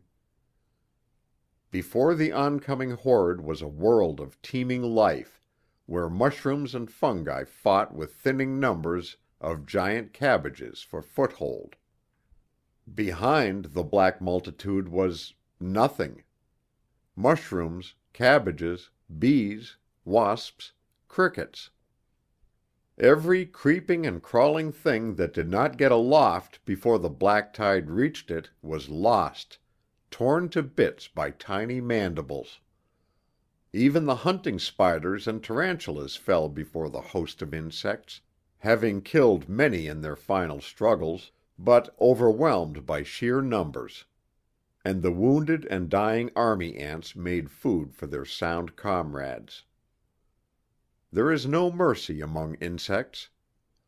Only the web spiders sat unmoved and immovable in their colossal snares, secure in the knowledge that their gummy webs would discourage attempts at invasion along the slender supporting cables. Surging onward, flowing like a monstrous murky tide over the yellow steaming earth, the army ants advanced. Their vanguard reached the river and recoiled. Burl was perhaps 5 miles distant when they changed their course, communicating the altered line of march to those behind them in some mysterious fashion of transmitting intelligence. 30,000 years before, scientists had debated gravely over the means of communication among ants. They had observed that a single ant finding a bit of booty too large for him to handle alone would return to the ant city and return with others. From that one instance they deduced a language of gestures made with the antenna. Burl had no wise theories. He merely knew facts, but he knew that the ants had some form of speech or transmission of ideas. Now, however, he was moving cautiously along toward the stamping grounds of his tribe, in complete ignorance of the black blanket of living creatures creeping over the ground toward him. A million tragedies marked the progress of the insect army. There was a tiny colony of mining bees, zebra bees. A single mother, some 4 feet long, had dug a huge gallery with some 10 cells, in which she laid her eggs and fed her grubs with hard-gathered pollen. The grubs had waxed fat and large, became bees, and laid eggs in their turn, within the gallery their mother had dug out for them. 10 such bulky insects now foraged busily for grubs within the ancestral home, while the founder of the colony had grown draggled and wingless with the passing of time. Unable to forage herself, the old bee became the guardian of the nest or hive, as is the custom among the mining bees. She closed the opening of the hive with her head, making a living barrier within the entrance, and withdrawing to give entrance and exit only to duly authenticated members of the extensive colony.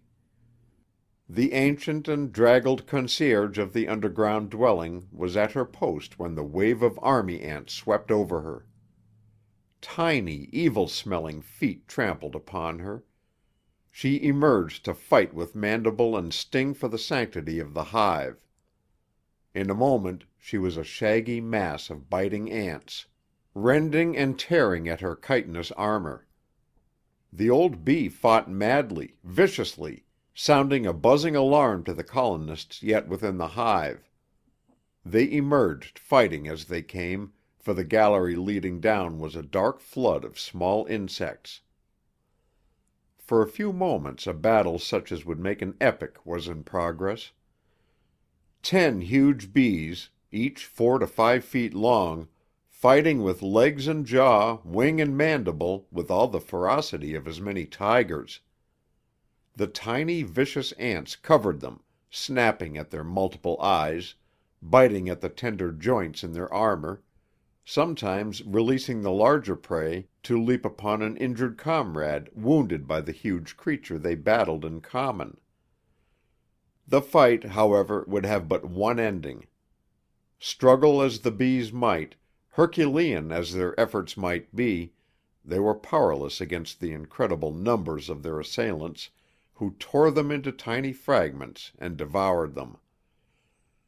Before the last shred of the hive's defenders had vanished, the hive itself was gutted alike of the grubs it had contained and the food brought to the grubs by such weary effort of the mature bees.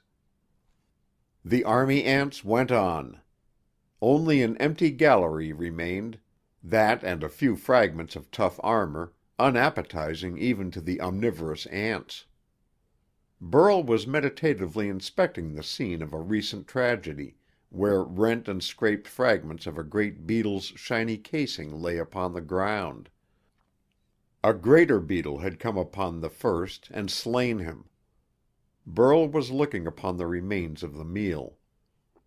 3 or 4 minims, little ants barely 6 inches long, foraged industriously among the bits. A new ant city was to be formed, and the queen ant lay hidden a half-mile away. These were the first hatchlings, who would feed the larger ants on whom would fall the great work of the ant city.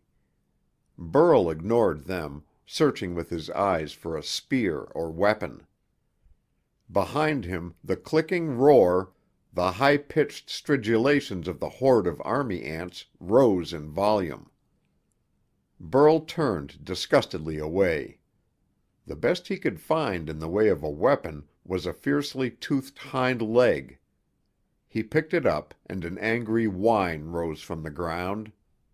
One of the black minims was working busily to detach a fragment of flesh from the joint of the leg, and Burl had snatched the morsel from him. The little creature was hardly half a foot in length, but it advanced upon Burl, shrilling angrily. He struck it with the leg and crushed it. 2 of the other minims appeared, attracted by the noise the first had made. Discovering the crushed body of their fellow, they unceremoniously dismembered it and bore it away in triumph. Burl went on, swinging the toothed limb in his hand. It made a fair club, and Burl was accustomed to use stones to crush the juicy legs of such giant crickets as his tribe sometimes came upon. He formed a half-defined idea of a club.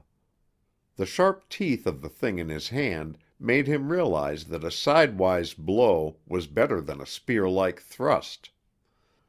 The sound behind him had become a distant whispering, high-pitched and growing nearer.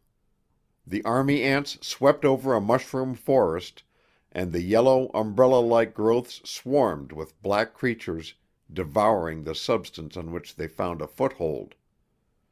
A great bluebottle fly, shining with a metallic luster, reposed in an ecstasy of feasting, sipping through its long proboscis the dark-colored liquid that dripped slowly from a mushroom. Maggots filled the mushroom and exuded a solvent pepsin that liquefied the white, firm meat. They fed upon this soup, this gruel, and a surplus dripped to the ground below, where the bluebottle drank eagerly. Burl drew near and struck. The fly collapsed into a writhing heap. Burl stood over it for an instant, pondering. The army ants came nearer, down into a tiny valley, swarming into and through a little brook over which Burl had leaped. Ants can remain underwater for a long time without drowning, so the small stream was but a minor obstacle, though the current of water swept many of them off their feet until they choked the brook bed, and their comrades passed over their struggling bodies dry-shod. They were no more than temporarily annoyed, however, and presently crawled out to resume their march. About a quarter of a mile to the left of Burl's line of march, and perhaps a mile behind the spot where he stood over the dead bluebottle fly, there was a stretch of an acre or more where the giant rank cabbages had so far resisted the encroachments of the ever-present mushrooms. The pale, cross-shaped flowers of the cabbages formed food for many bees, and the leaves fed numberless grubs and worms, and loud-voiced crickets, which crouched about on the ground, munching busily at the succulent green stuff. The army ants swept into the green area, ceaselessly devouring all they came upon. A terrific din arose. The crickets hurtled away in a rocket-like flight, in a dark cloud of wildly beating wings. They shot aimlessly in any direction, with the result that half, or more than half, fell in the midst of the black tide of devouring insects and were seized as they fell. They uttered terrible cries as they were being torn to bits. Horrible, inhuman screams reached Burl's ears. A single such cry of agony would not have attracted Burl's attention. He lived in the very atmosphere of tragedy. But the chorus of creatures in torment made him look up. This was no minor horror. Wholesale slaughter was going on. He peered anxiously in the direction of the sound. A wild stretch of sickly yellow fungus, here and there interspersed with a squat toadstool or a splash of vivid color where one of the many rusts had found a foothold. To the left a group of awkward, misshapen fungoids clustered in silent mockery of a forest of trees. There a mass of faded green where the giant cabbages stood. With the true sun never shining upon them save through a blanket of thick haze or heavy clouds, they were pallid things. But they were the only green things Burl had seen. Their nodding white flowers, with 4 petals in the form of a cross, glowed against the yellowish-green leaves. But as Burl gazed toward them, the green became slowly black. From where he stood, Burl could see 2 or 3 great grubs in lazy contentment, eating ceaselessly on the cabbages on which they rested. Suddenly, first one and then the other began to jerk spasmodically. Burl saw that about each of them a tiny rim of black had clustered. Tiny black motes milled over the green surfaces of the cabbages. The grubs became black. The cabbages became black. Horrible contortions of the writhing grubs told of the agonies they were enduring. Then a black wave appeared at the further edge of the stretch of the sickly yellow fungus, a glistening, living wave that moved forward rapidly with a roar of clickings and a persistent overtone of shrill stridulations. The hair rose upon Burl's head. He knew what this was. He knew all too well the meaning of that tide of shining bodies. With a gasp of terror, all his intellectual preoccupations forgotten, he turned and fled in ultimate panic. And the tide came slowly on after him.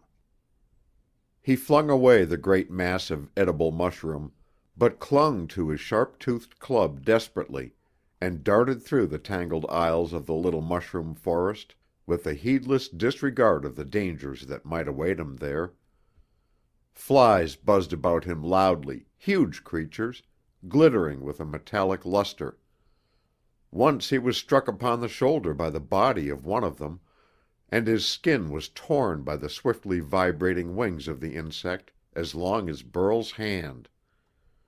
Burl thrust it away and sped on. The oil with which he was partly covered had turned rancid now, and the odor attracted them, connoisseurs of the fetid. They buzzed over his head, keeping pace even with his headlong flight.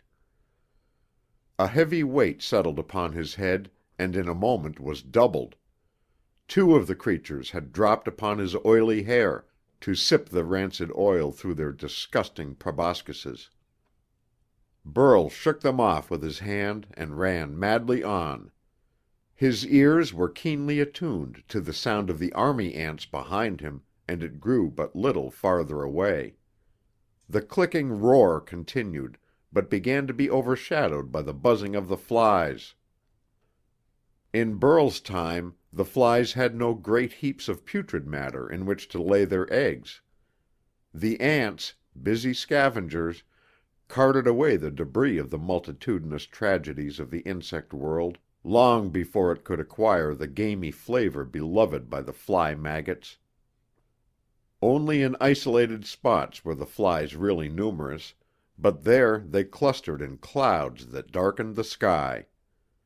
Such a buzzing, whirling cloud surrounded the madly running figure of Burl. It seemed as though a miniature whirlwind kept pace with the little pink-skinned man, a whirlwind composed of winged bodies and multi-faceted eyes. He twirled his club before them, and almost every stroke was interrupted by an impact against a thinly armored body which collapsed with a spurting of reddish liquid. An agonizing pain, as of a red-hot iron, struck upon Burl's back. One of the stinging flies had thrust its sharp-tipped proboscis into Burl's flesh to suck the blood. Burl uttered a cry and ran full tilt into the thick stalks of a blackened and draggled toadstool. There was a curious crackling as of wet punk or brittle rotten wood. The toadstool collapsed upon itself with a strange splashing sound. Many flies had laid their eggs in the fungoid, and it was a teeming mass of corruption and ill-smelling liquid. With the crash of the toadstool's head upon the ground, it fell into a dozen pieces, and the earth for yards around was spattered with a stinking liquid in which tiny, headless maggots twitched convulsively. The buzzing of the flies took on a note of satisfaction, and they settled by hundreds about the edges of the ill-smelling pools, becoming lost in the ecstasy of feasting, while Burl staggered to his feet and darted off again. This time he was but a minor attraction to the flies, and but one or two came near him. From every direction they were hurrying to the toadstool feast, to the banquet of horrible, liquefied fungus that lay spread upon the ground. Burl ran on. He passed beneath the wide-spreading leaves of a giant cabbage. A great grasshopper crouched upon the ground, its tremendous jaws crunching the rank vegetation voraciously.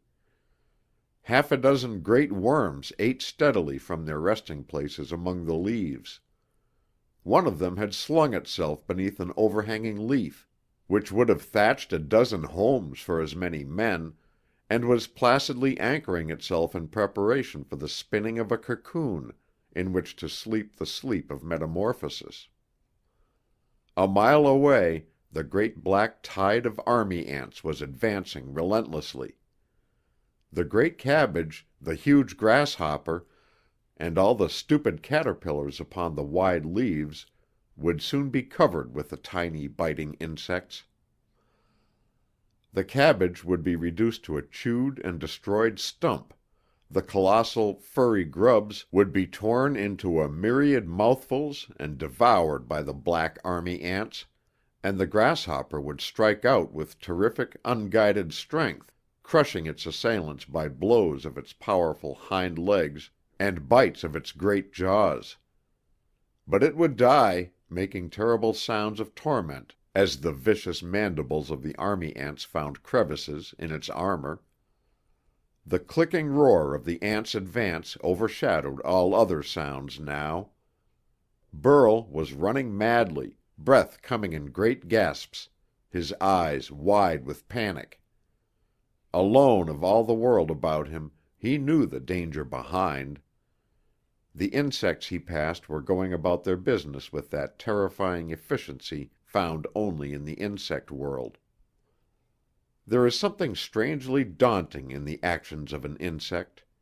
It moves so directly, with such uncanny precision, with such utter indifference to anything but the end in view. Cannibalism is a rule, almost without exception. The paralysis of prey, so it may remain alive and fresh, though in agony, for weeks on end, is a common practice. The eating piecemeal of still living victims is a matter of course. Absolute mercilessness, utter callousness, incredible inhumanity beyond anything known in the animal world, is the natural and commonplace practice of the insects. And these vast cruelties are performed by armored, machine-like creatures with an abstraction and a routine air that suggests a horrible nature behind them all. Burl nearly stumbled upon a tragedy.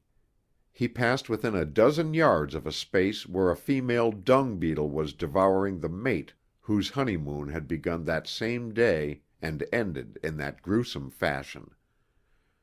Hidden behind a clump of mushrooms, a great yellow-banded spider was coyly threatening a smaller male of her own species.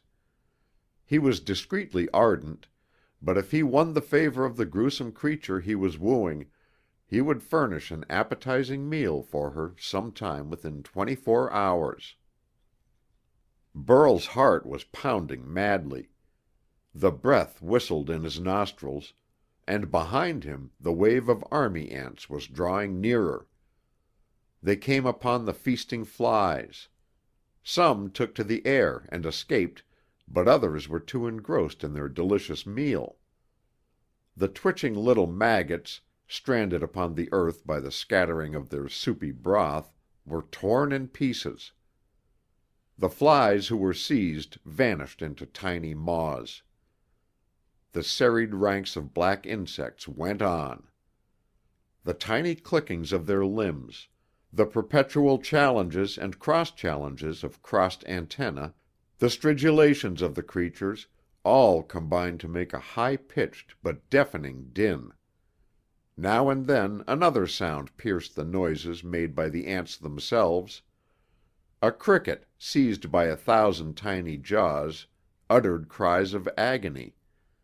The shrill note of the crickets had grown deeply bass with the increase in size of the organs that uttered it. There was a strange contrast between the ground before the advancing horde and that immediately behind it. Before, a busy world, teeming with life.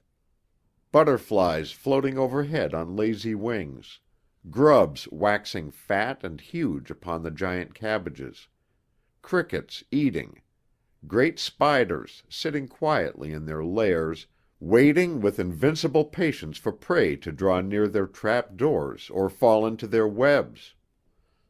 Colossal beetles lumbering heavily through the mushroom forests, seeking food, making love in monstrous, tragic fashion. And behind the wide belt of army ants, chaos. The edible mushrooms gone. The giant cabbages left as mere stumps of unappetizing pulp. The busy life of the insect world completely wiped out save for the flying creatures that fluttered helplessly over an utterly changed landscape. Here and there little bands of stragglers moved busily over the denuded earth, searching for some fragment of food that might conceivably have been overlooked by the main body. Burl was putting forth his last ounce of strength. His limbs trembled, his breathing was agony, sweat stood out upon his forehead.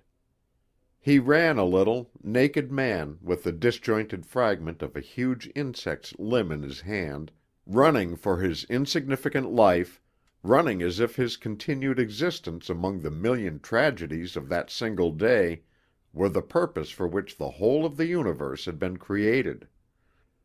He sped across an open space 100 yards across. A thicket of beautifully golden mushrooms, Agaricus caesareus, barred his way. Beyond the mushrooms, a range of strangely colored hills began, purple and green and black and gold, melting into each other, branching off from each other, inextricably tangled. They rose to a height of perhaps 60 or 70 feet, and above them a little grayish haze had gathered. There seemed to be a layer of tenuous vapor upon their surfaces, which slowly rose and coiled and gathered into a tiny cloudlet above their tips. The hills themselves were but masses of fungus, mushrooms and fungoids of every description, yeasts, musts, and every form of fungus growth which had grown within itself and about itself until this great mass of strangely colored, spongy stuff had gathered in a mass that undulated unevenly across the level earth for miles. Burl burst through the golden thicket and attacked the ascent. His feet sank into the spongy sides of the hillock. Panting, gasping, staggering from exhaustion, he made his way up the top. He plunged into a little valley on the farther side, up another slope. For perhaps 10 minutes he forced himself on, then collapsed. He lay, unable to move further, in a little hollow, his sharp-toothed club still clasped in his hands. Above him a bright yellow butterfly with a 30-foot spread of wing fluttered lightly. He lay motionless, breathing in great gasps, his limbs stubbornly refusing to lift him. The sound of the army ants continued to grow near. At last, above the crest of the last hillock he had surmounted, 2 tiny antennae appeared, then the black glistening head of an army ant, the forerunner of its horde. It moved deliberately forward, waving its antennae ceaselessly. It made its way toward Burl, tiny clickings coming from the movements of its limbs.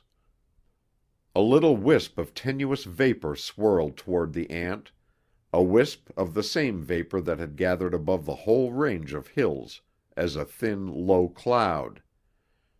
It enveloped the insect, and the ant seemed to be attacked by a strange convulsion. Its legs moved aimlessly. It threw itself desperately about. If it had been an animal, Burl would have watched with wondering eyes while it coughed and gasped. But it was an insect breathing through air holes in its abdomen. It writhed upon the spongy fungus growth across which it had been moving. Burl, lying in an exhausted, panting heap upon the purple mass of fungus, was conscious of a strange sensation. His body felt strangely warm. He knew nothing of fire or the heat of the sun, and the only sensation of warmth he had ever known was that caused when the members of his tribe had huddled together in their hiding place when the damp chill of the night had touched their soft-skinned bodies. Then the heat of their breaths and their bodies had kept out the chill. This heat that Burl now felt was a hotter, fiercer heat. He moved his body with a tremendous effort, and for a moment the fungus was cool and soft beneath him. Then slowly the sensation of heat began again, and increased until Burl's skin was red and inflamed from the irritation. The thin and tenuous vapor, too, made Burl's lungs smart and his eyes water. He was breathing in great, choking gasps, but the period of rest, short as it was, had enabled him to rise and stagger on. He crawled painfully to the top of the slope and looked back. The hill crest on which he stood was higher than any of those he had passed in his painful run, and he could see clearly the whole of the Purple Range. Where he was near the farther edge of the range, which was here perhaps half a mile wide. It was a ceaseless, undulating mass of hills and hollows, ridges and spurs, all of them colored, purple and brown and golden yellow, deepest black and dingy white. And from the tips of most of the pointed hills little wisps of vapor rose up. A thin, dark cloud had gathered overhead. Burl could look to the right and left and see the hills fading into the distance, growing fainter as the haze above them seemed to grow thicker. He saw, too, the advancing cohorts of the army ants, creeping over the tangled mass of fungus growth. They seemed to be feeding as they went upon the fungus that had gathered into these incredible monstrosities. The hills were living. They were not upheavals of the ground, they were festering heaps of insanely growing, festering mushrooms and fungus. Upon most of them a purple mold had spread itself so that they seemed a range of purple hills, but here and there patches of other vivid colors showed, and there was a large hill whose whole side was a brilliant golden hue. Another had tiny bright red spots of a strange and malignant mushroom whose properties Burl did not know, scattered all over the purple with which it was covered. Burl leaned heavily upon his club and watched dully. He could run no more. The army ants were spreading everywhere over the mass of fungus. They would reach him soon. Far to the right the vapor thickened. A column of smoke arose. What Burl did not know and would never know was that far down in the interior of that compressed mass of fungus, slow oxidation had been going on. The temperature of the interior had been raised. In the darkness and the dampness deep down in the hills, spontaneous combustion had begun. Just as the vast piles of coal the railroad companies of 30,000 years before had gathered together sometimes began to burn fiercely in their interiors, and just as the farmers' piles of damp straw suddenly burst into fierce flames from no cause, so these huge piles of tinder-like mushrooms had been burning slowly within themselves. There had been no flames because the surface remained intact and nearly air-tight. But when the army ants began to tear at the edible surfaces, despite the heat they encountered, fresh air found its way to the smoldering masses of fungus. The slow combustion became rapid combustion. The dull heat became fierce flames. The slow trickle of thin smoke became a huge column of thick, choking, acrid stuff that set the army ants that breathed it into spasms of convulsive writhing. From a dozen points the flames burst out. A dozen or more columns of blinding smoke rose to the heavens. A pall of fume-laden smoke gathered above the range of purple hills, while Burl watched apathetically.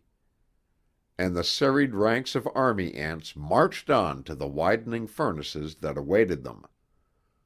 They had recoiled from the river because their instinct had warned them. 30,000 years without danger from fire, however, had let their racial fear of fire die out. They marched into the blazing orifices they had opened in the hills, snapping with their mandibles at the leaping flames, springing at the glowing tinder. End of Section 3. Section 4 of The Mad Planet by Murray Leinster. The blazing area widened as the purple surface was undermined and fell in. Burl watched the phenomenon without comprehension and even without thankfulness. He stood panting more and more slowly, breathing more and more easily, until the glow from the approaching flames reddened his skin and the acrid smoke made tears flow from his eyes. Then he retreated slowly, leaning on his club and looking back. The black wave of the army ants was sweeping into the fire, sweeping into the incredible heat of that carbonized material burning with an open flame. At last there were only the little bodies of stragglers from the great ant army, scurrying here and there over the ground their comrades had denuded of all living things. The bodies of the main army had vanished, burnt to crisp ashes in the furnace of the hills. There had been agony in that flame, dreadful agony such as no man would like to dwell upon.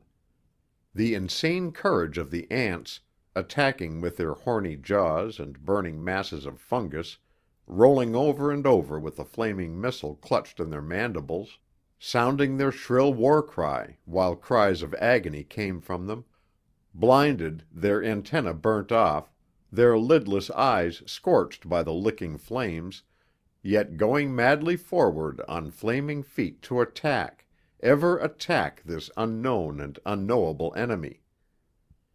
Burl made his way slowly over the hills.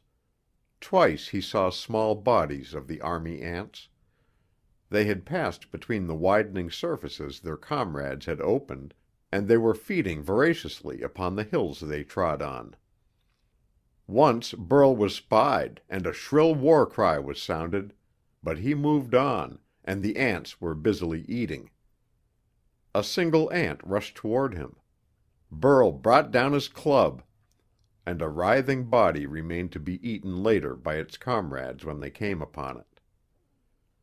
Again night fell.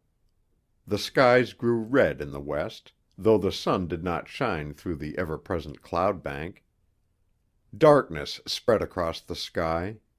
Utter blackness fell over the whole mad world, save where the luminous mushrooms shed their pale light upon the ground, and fireflies the length of Burl's arm shed their fitful gleams upon an earth of fungus growths and monstrous insects. Burl made his way across the range of mushroom hills, picking his path with his large blue eyes, whose pupils expanded to great size. Slowly, from the sky, now a drop and then a drop, now a drop and then a drop, the nightly rain that would continue until daybreak began. Burl found the ground hard beneath his feet. He listened keenly for sounds of danger. Something rustled heavily in a thicket of mushrooms 100 yards away.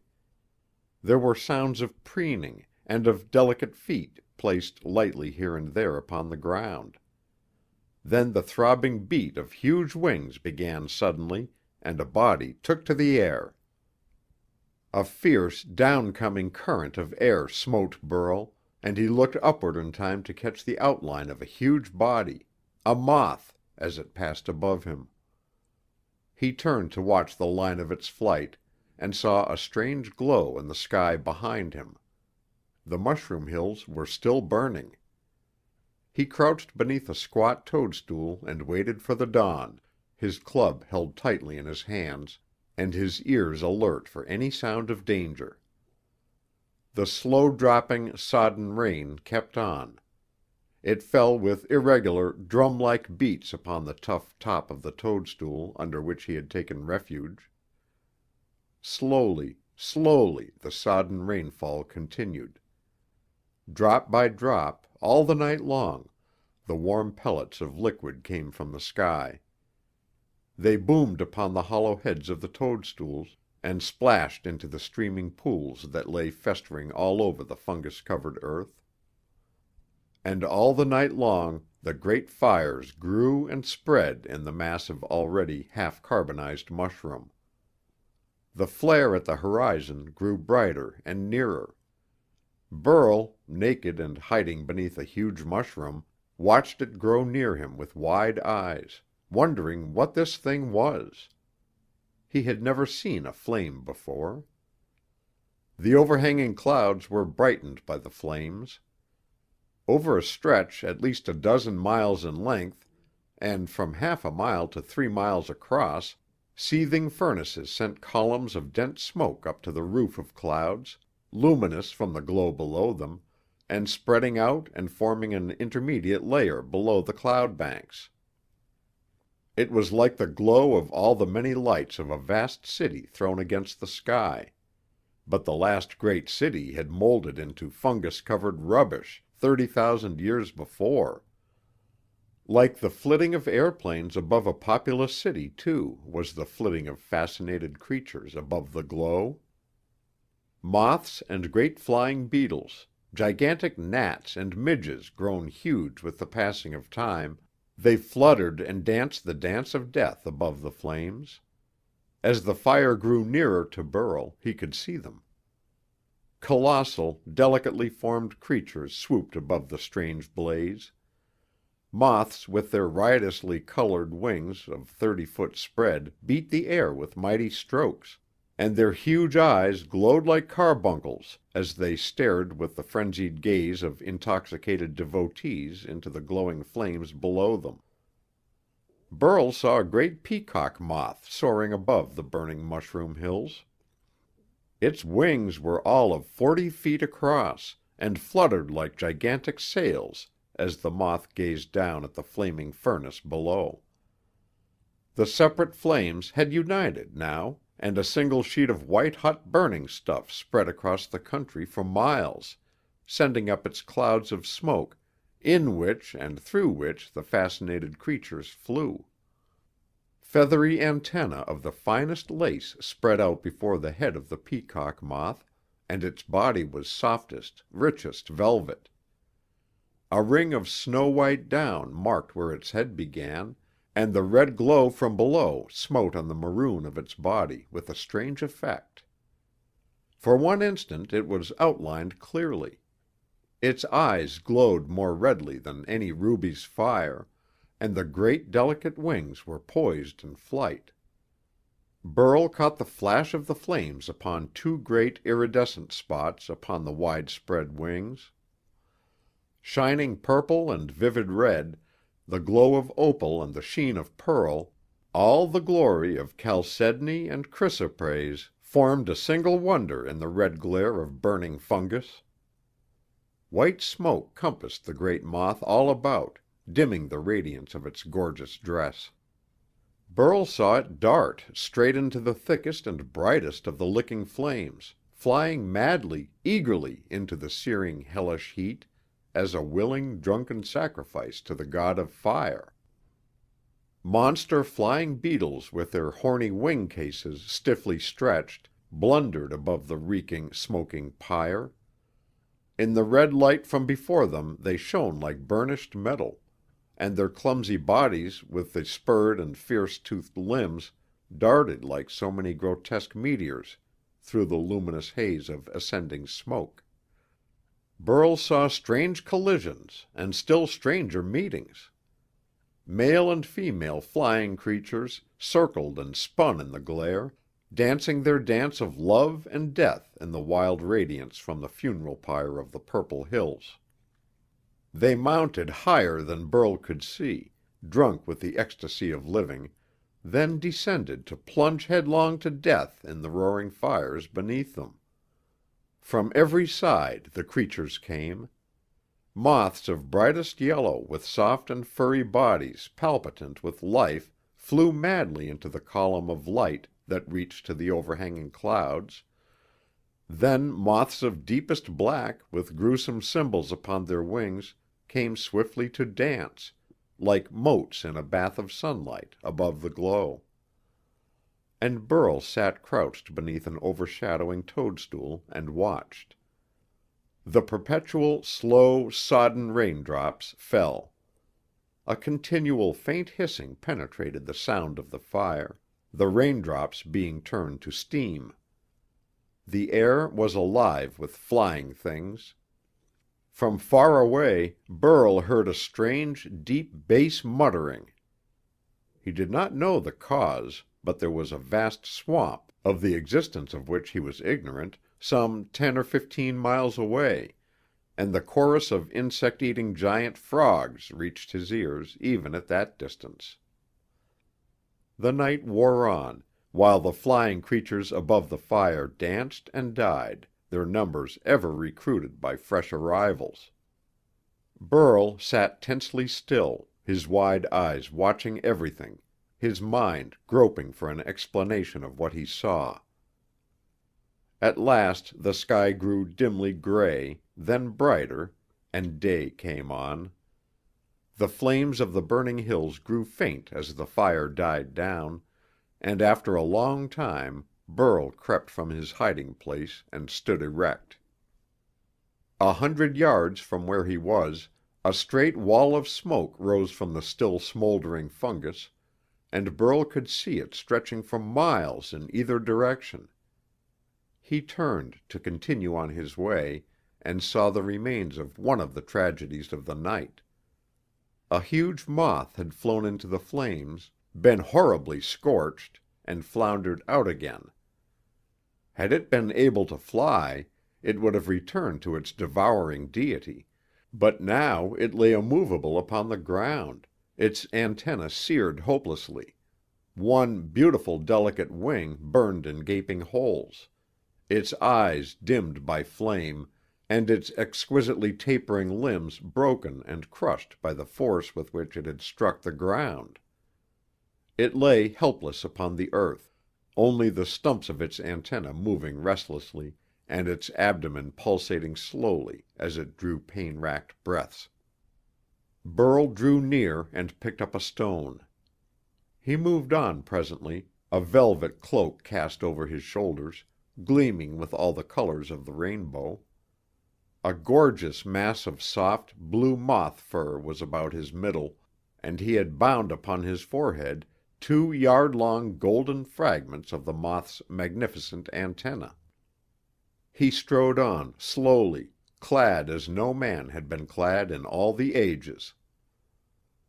After a little, he secured a spear and took up his journey to Saya, looking like a prince of Ind upon a bridal journey, though no mere prince ever wore such raiment in days of greatest glory.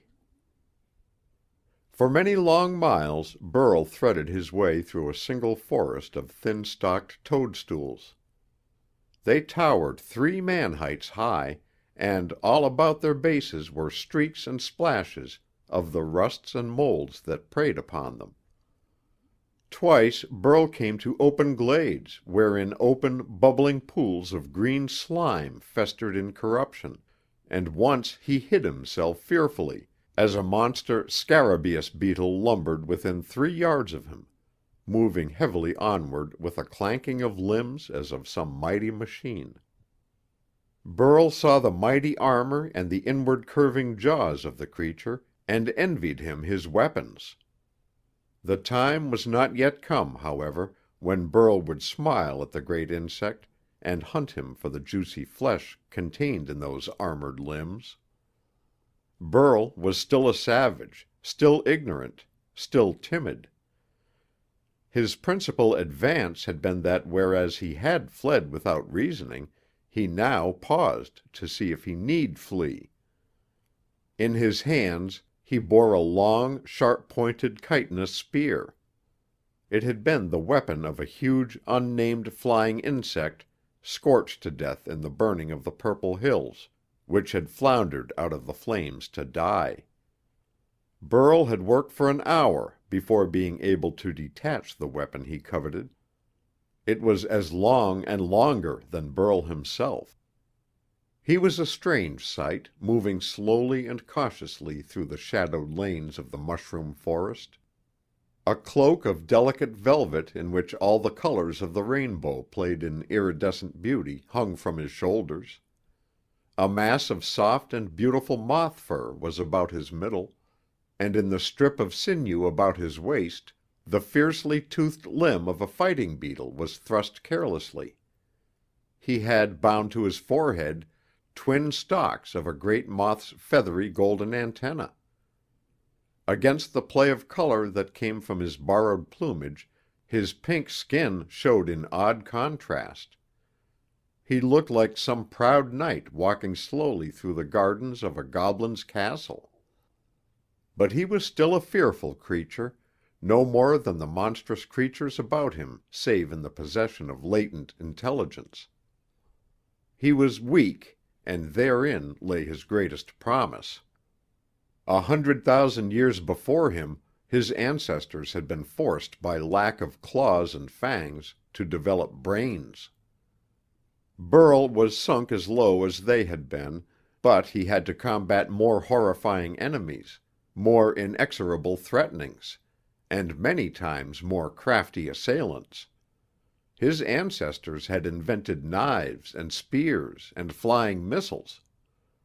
The creatures about Burl had knives and spears 1,000 times more deadly than the weapons that had made his ancestors masters of the woods and forests. Burl was in comparison vastly more weak than his forebears had been, and it was that weakness that in times to come would lead him and those who followed him to heights his ancestors had never known. But now he heard a discordant, deep bass bellow coming from a spot not 20 yards away. In a flash of panic he darted behind a clump of mushrooms and hid himself, panting in sheer terror. He waited for an instant in frozen fear, motionless and tense. His wide, blue eyes were glassy. The bellow came again, but this time with a querulous note. Burl heard a crashing and plunging as of some creature caught in a snare. A mushroom fell with a brittle snapping, and the brungy thud as it fell to the ground was followed by a tremendous commotion.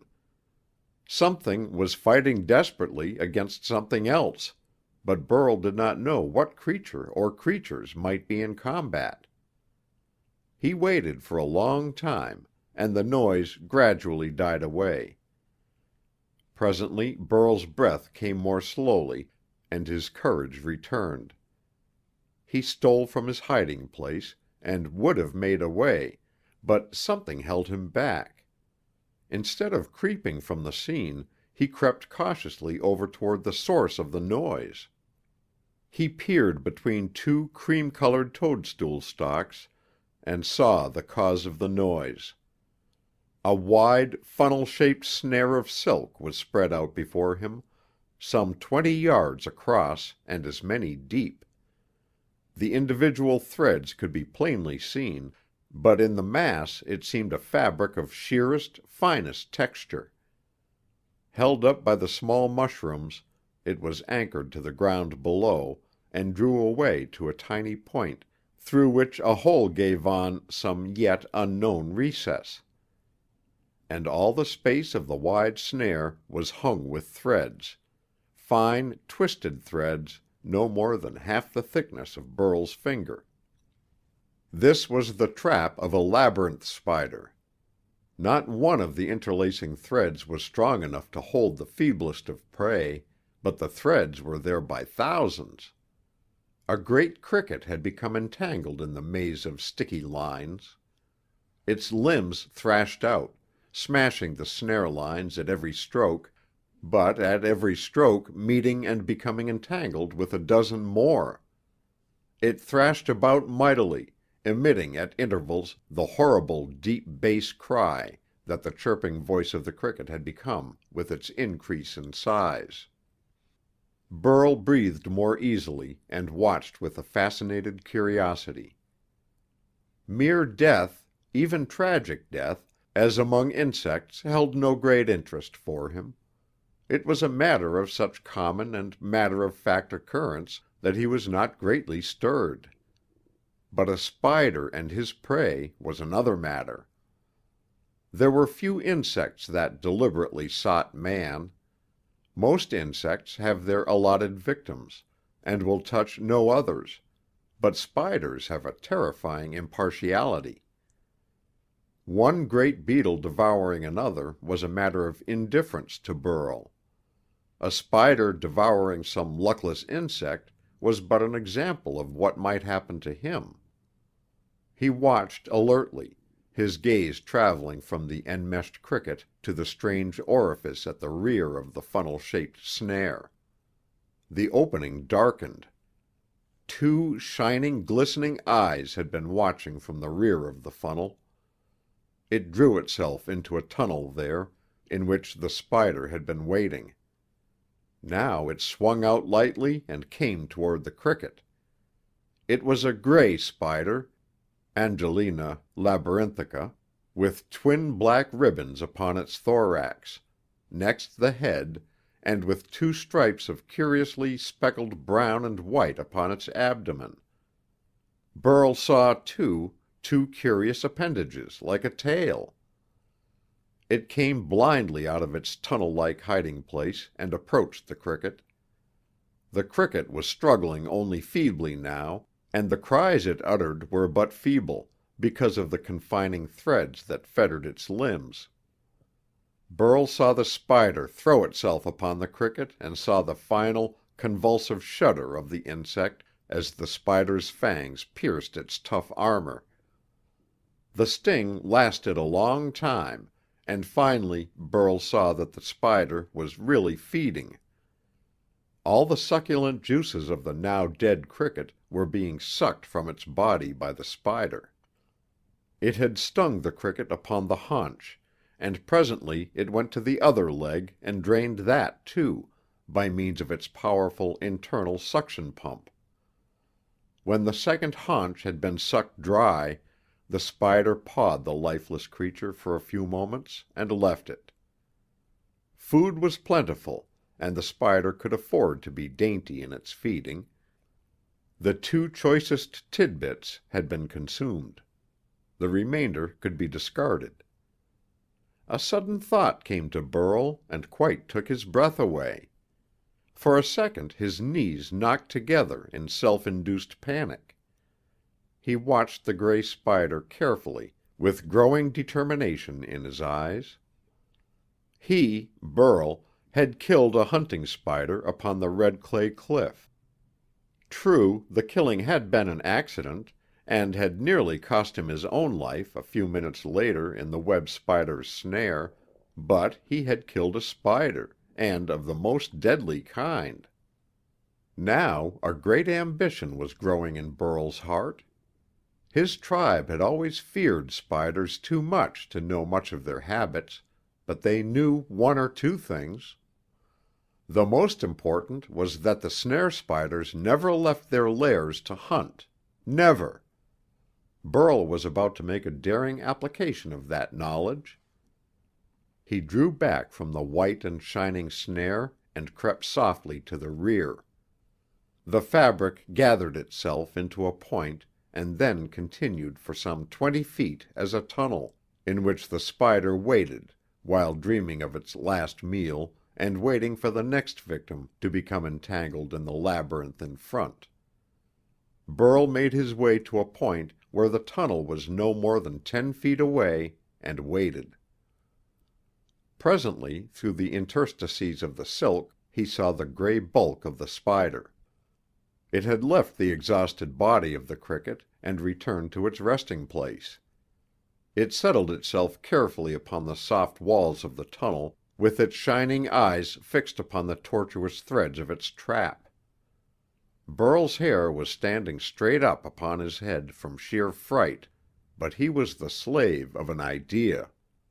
He drew near and poised his spear, his new and sharp spear, taken from the body of an unknown flying creature killed by the burning purple hills.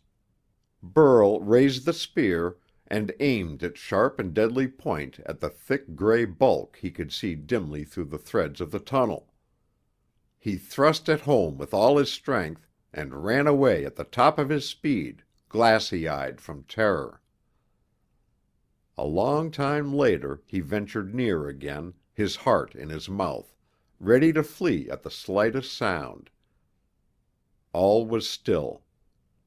Burl had missed the horrible convulsions of the wounded spider, had not heard the frightful gnashings of its fangs as it tore at the piercing weapon, had not seen the silken threads of the tunnel ripped as the spider, hurt to death, had struggled with insane strength to free itself. He came back beneath the overshadowing toadstools, stepping quietly and cautiously, to find a great rent in the silken tunnel, to find the great gray bulk lifeless and still, half fallen through the opening the spear had first made. A little puddle of evil-smelling liquid lay upon the ground below the body, and from time to time a droplet fell from the spear into the puddle with a curious splash. Burl looked at what he had done, saw the dead body of the creature he had slain, saw the ferocious mandibles and the keen and deadly fangs. The dead eyes of the creature still stared at him malignantly, and the hairy legs were still braced as if further to enlarge the gaping hole through which it had partly fallen. Exultation filled Burl's heart. His tribe had been but furtive vermin for thousands of years, fleeing from the mighty insects, hiding from them, and if overtaken but waiting helplessly for death, screaming shrilly in terror. He, Burl, had turned the tables. He had slain one of the enemies of his tribe. His breast expanded. Always his tribesmen went quietly and fearfully, making no sound.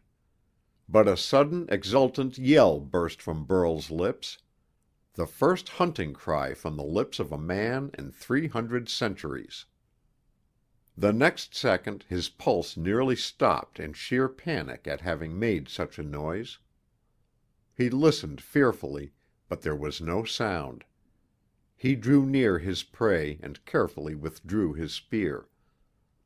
The viscid liquid made it slimy and slippery, and he had to wipe it dry against a leathery toadstool.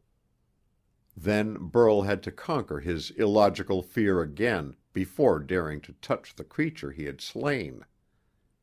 He moved off presently, with the belly of the spider upon his back and two of the hairy legs over his shoulders. The other limbs of the monster hung limp and trailed upon the ground.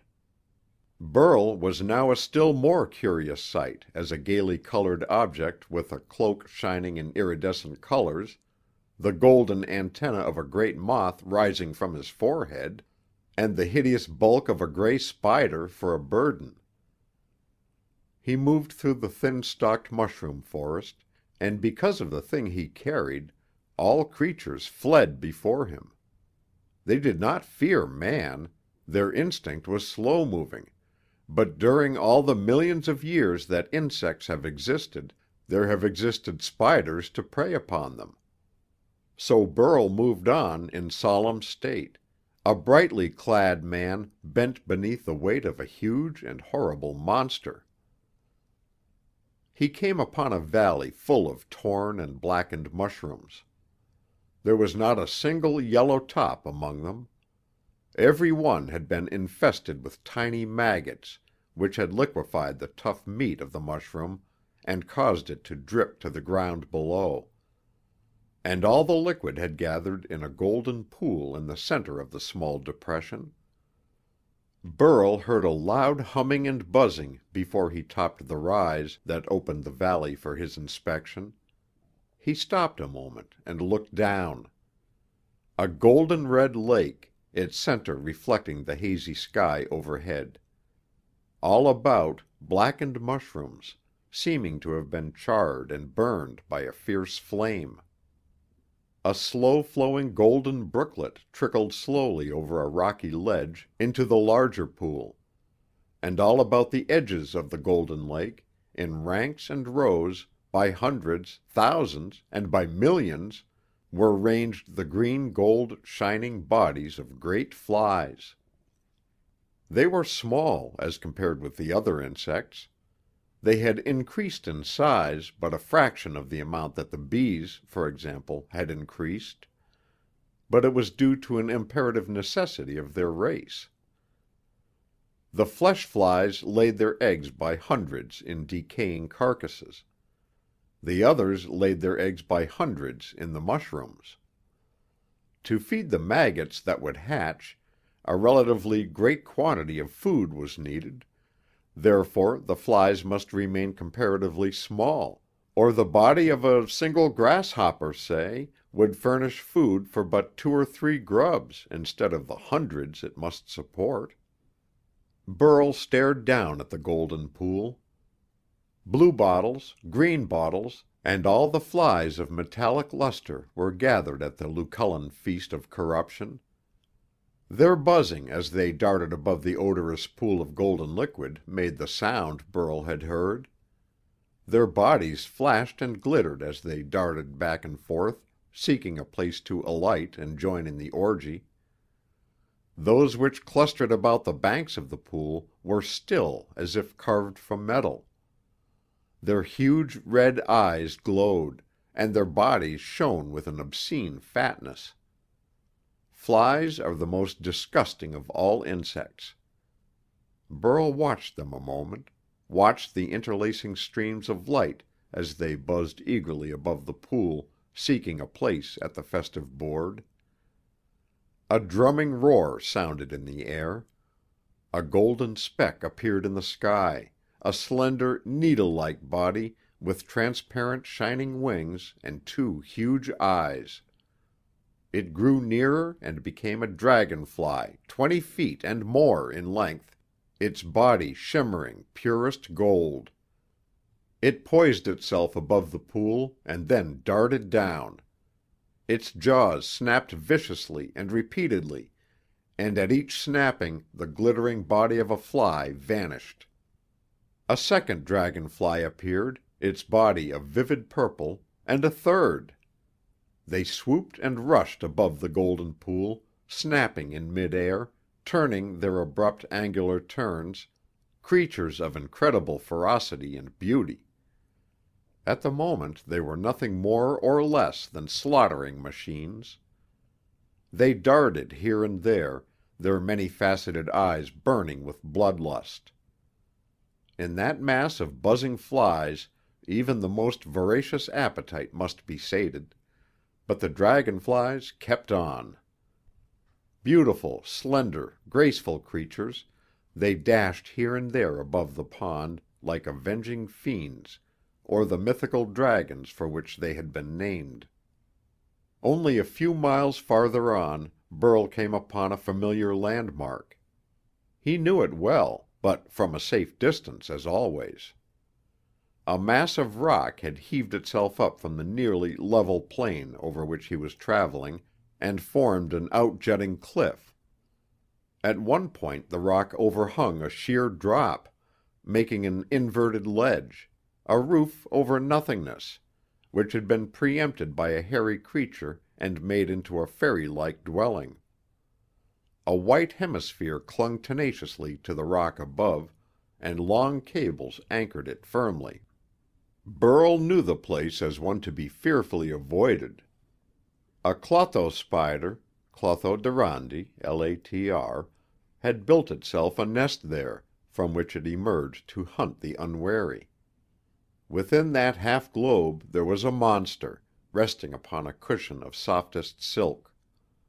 But if one went too near, one of the little inverted arches, seemingly firmly closed by a wall of silk, would open and a creature out of a dream of hell emerge, to run with fiendish agility toward its prey. Surely, Burl knew the place. Hung upon the outer walls of the silken palace were stones and tiny boulders, discarded fragments of former meals, and the gutted armor from limbs of ancient prey. But what caused Burl to know the place most surely and most terribly was another decoration that dangled from the castle of this insect ogre. This was the shrunken, desiccated figure of a man, all its juices extracted and the life gone. The death of that man had saved Burl's life 2 years before. They had been together, seeking a new source of edible mushrooms for food. The Clotho spider was a hunter, not a spinner of snares. It sprang suddenly from behind a great puffball, and the two men froze in terror. Then it came swiftly forward and deliberately chose its victim. Burl had escaped when the other man was seized. Now he looked meditatively at the hiding place of his ancient enemy. Some day. But now he passed on. He went past the thicket in which the great moths hid during the day, and past the pool, a turgid thing of slime and yeast, in which a monster water snake lurked. He penetrated the little wood of the shining mushrooms that gave out light at night, and the shadowed place where the truffle-hunting beetles went chirping thunderously during the dark hours. And then he saw Saya. He caught a flash of pink skin vanishing behind the thick stalk of a squat toadstool, and ran forward, calling her name. She appeared, and saw the figure with the horrible bulk of the spider upon its back. She cried out in horror, and Burl understood. He let his burden fall, and then went swiftly toward her. They met. Saya waited timidly until she saw who this man was, and then astonishment went over her face. Gorgeously attired, in an iridescent cloak from the whole wing of a great moth, with a strip of softest fur from a night-flying creature about his middle, with golden feathery antennae bound upon his forehead, and a fierce spear in his hands, this was not the Burl she had known. But then he moved slowly toward her, filled with a fierce delight at seeing her again, thrilling with joy at the slender gracefulness of her form and the dark richness of her tangled hair. He held out his hands and touched her shyly. Then, manlike, he began to babble excitedly of the things that had happened to him, and dragged her toward his great victim, the gray-bellied spider. Saya trembled when she saw the furry bulk lying upon the ground, and would have fled when Burl advanced and took it upon his back. Then something of the pride that filled him came vicariously to her. She smiled a flashing smile, and Burl stopped short in his excited explanation. He was suddenly tongue-tied. His eyes became pleading and soft. He laid the huge spider at her feet and spread out his hands imploringly. 30,000 years of savagery had not lessened the femininity in Saya. She became aware that Burl was her slave, that these wonderful things he wore and had done were as nothing if she did not approve. She drew away, saw the misery in Burl's face, and abruptly ran into his arms and clung to him, laughing happily. And quite suddenly Burl saw with extreme clarity that all these things he had done, even the slaying of a great spider, were of no importance whatever beside this most wonderful thing that had just happened, and told Saya so quite humbly, but holding her very close to him as he did so. And so Burl came back to his tribe. He had left it nearly naked, but with a wisp of moth wing twisted about his middle, a timid, fearful, trembling creature. He returned in triumph, walking slowly and fearlessly down a broad lane of golden mushrooms toward the hiding place of his people. Upon his shoulders was draped a great and many-colored cloak made from the whole of a moth's wing. Soft fur was about his middle. A spear was in his hand and a fierce club at his waist. He and Saya bore between them the dead body of a huge spider, aforetime the dread of the pink-skinned, naked men. But to Burl, the most important thing of all was that Saya walked beside him openly, acknowledging him before all the tribe. End of section 4. Recording by Roger Melin. End of The Mad Planet by Murray Leinster.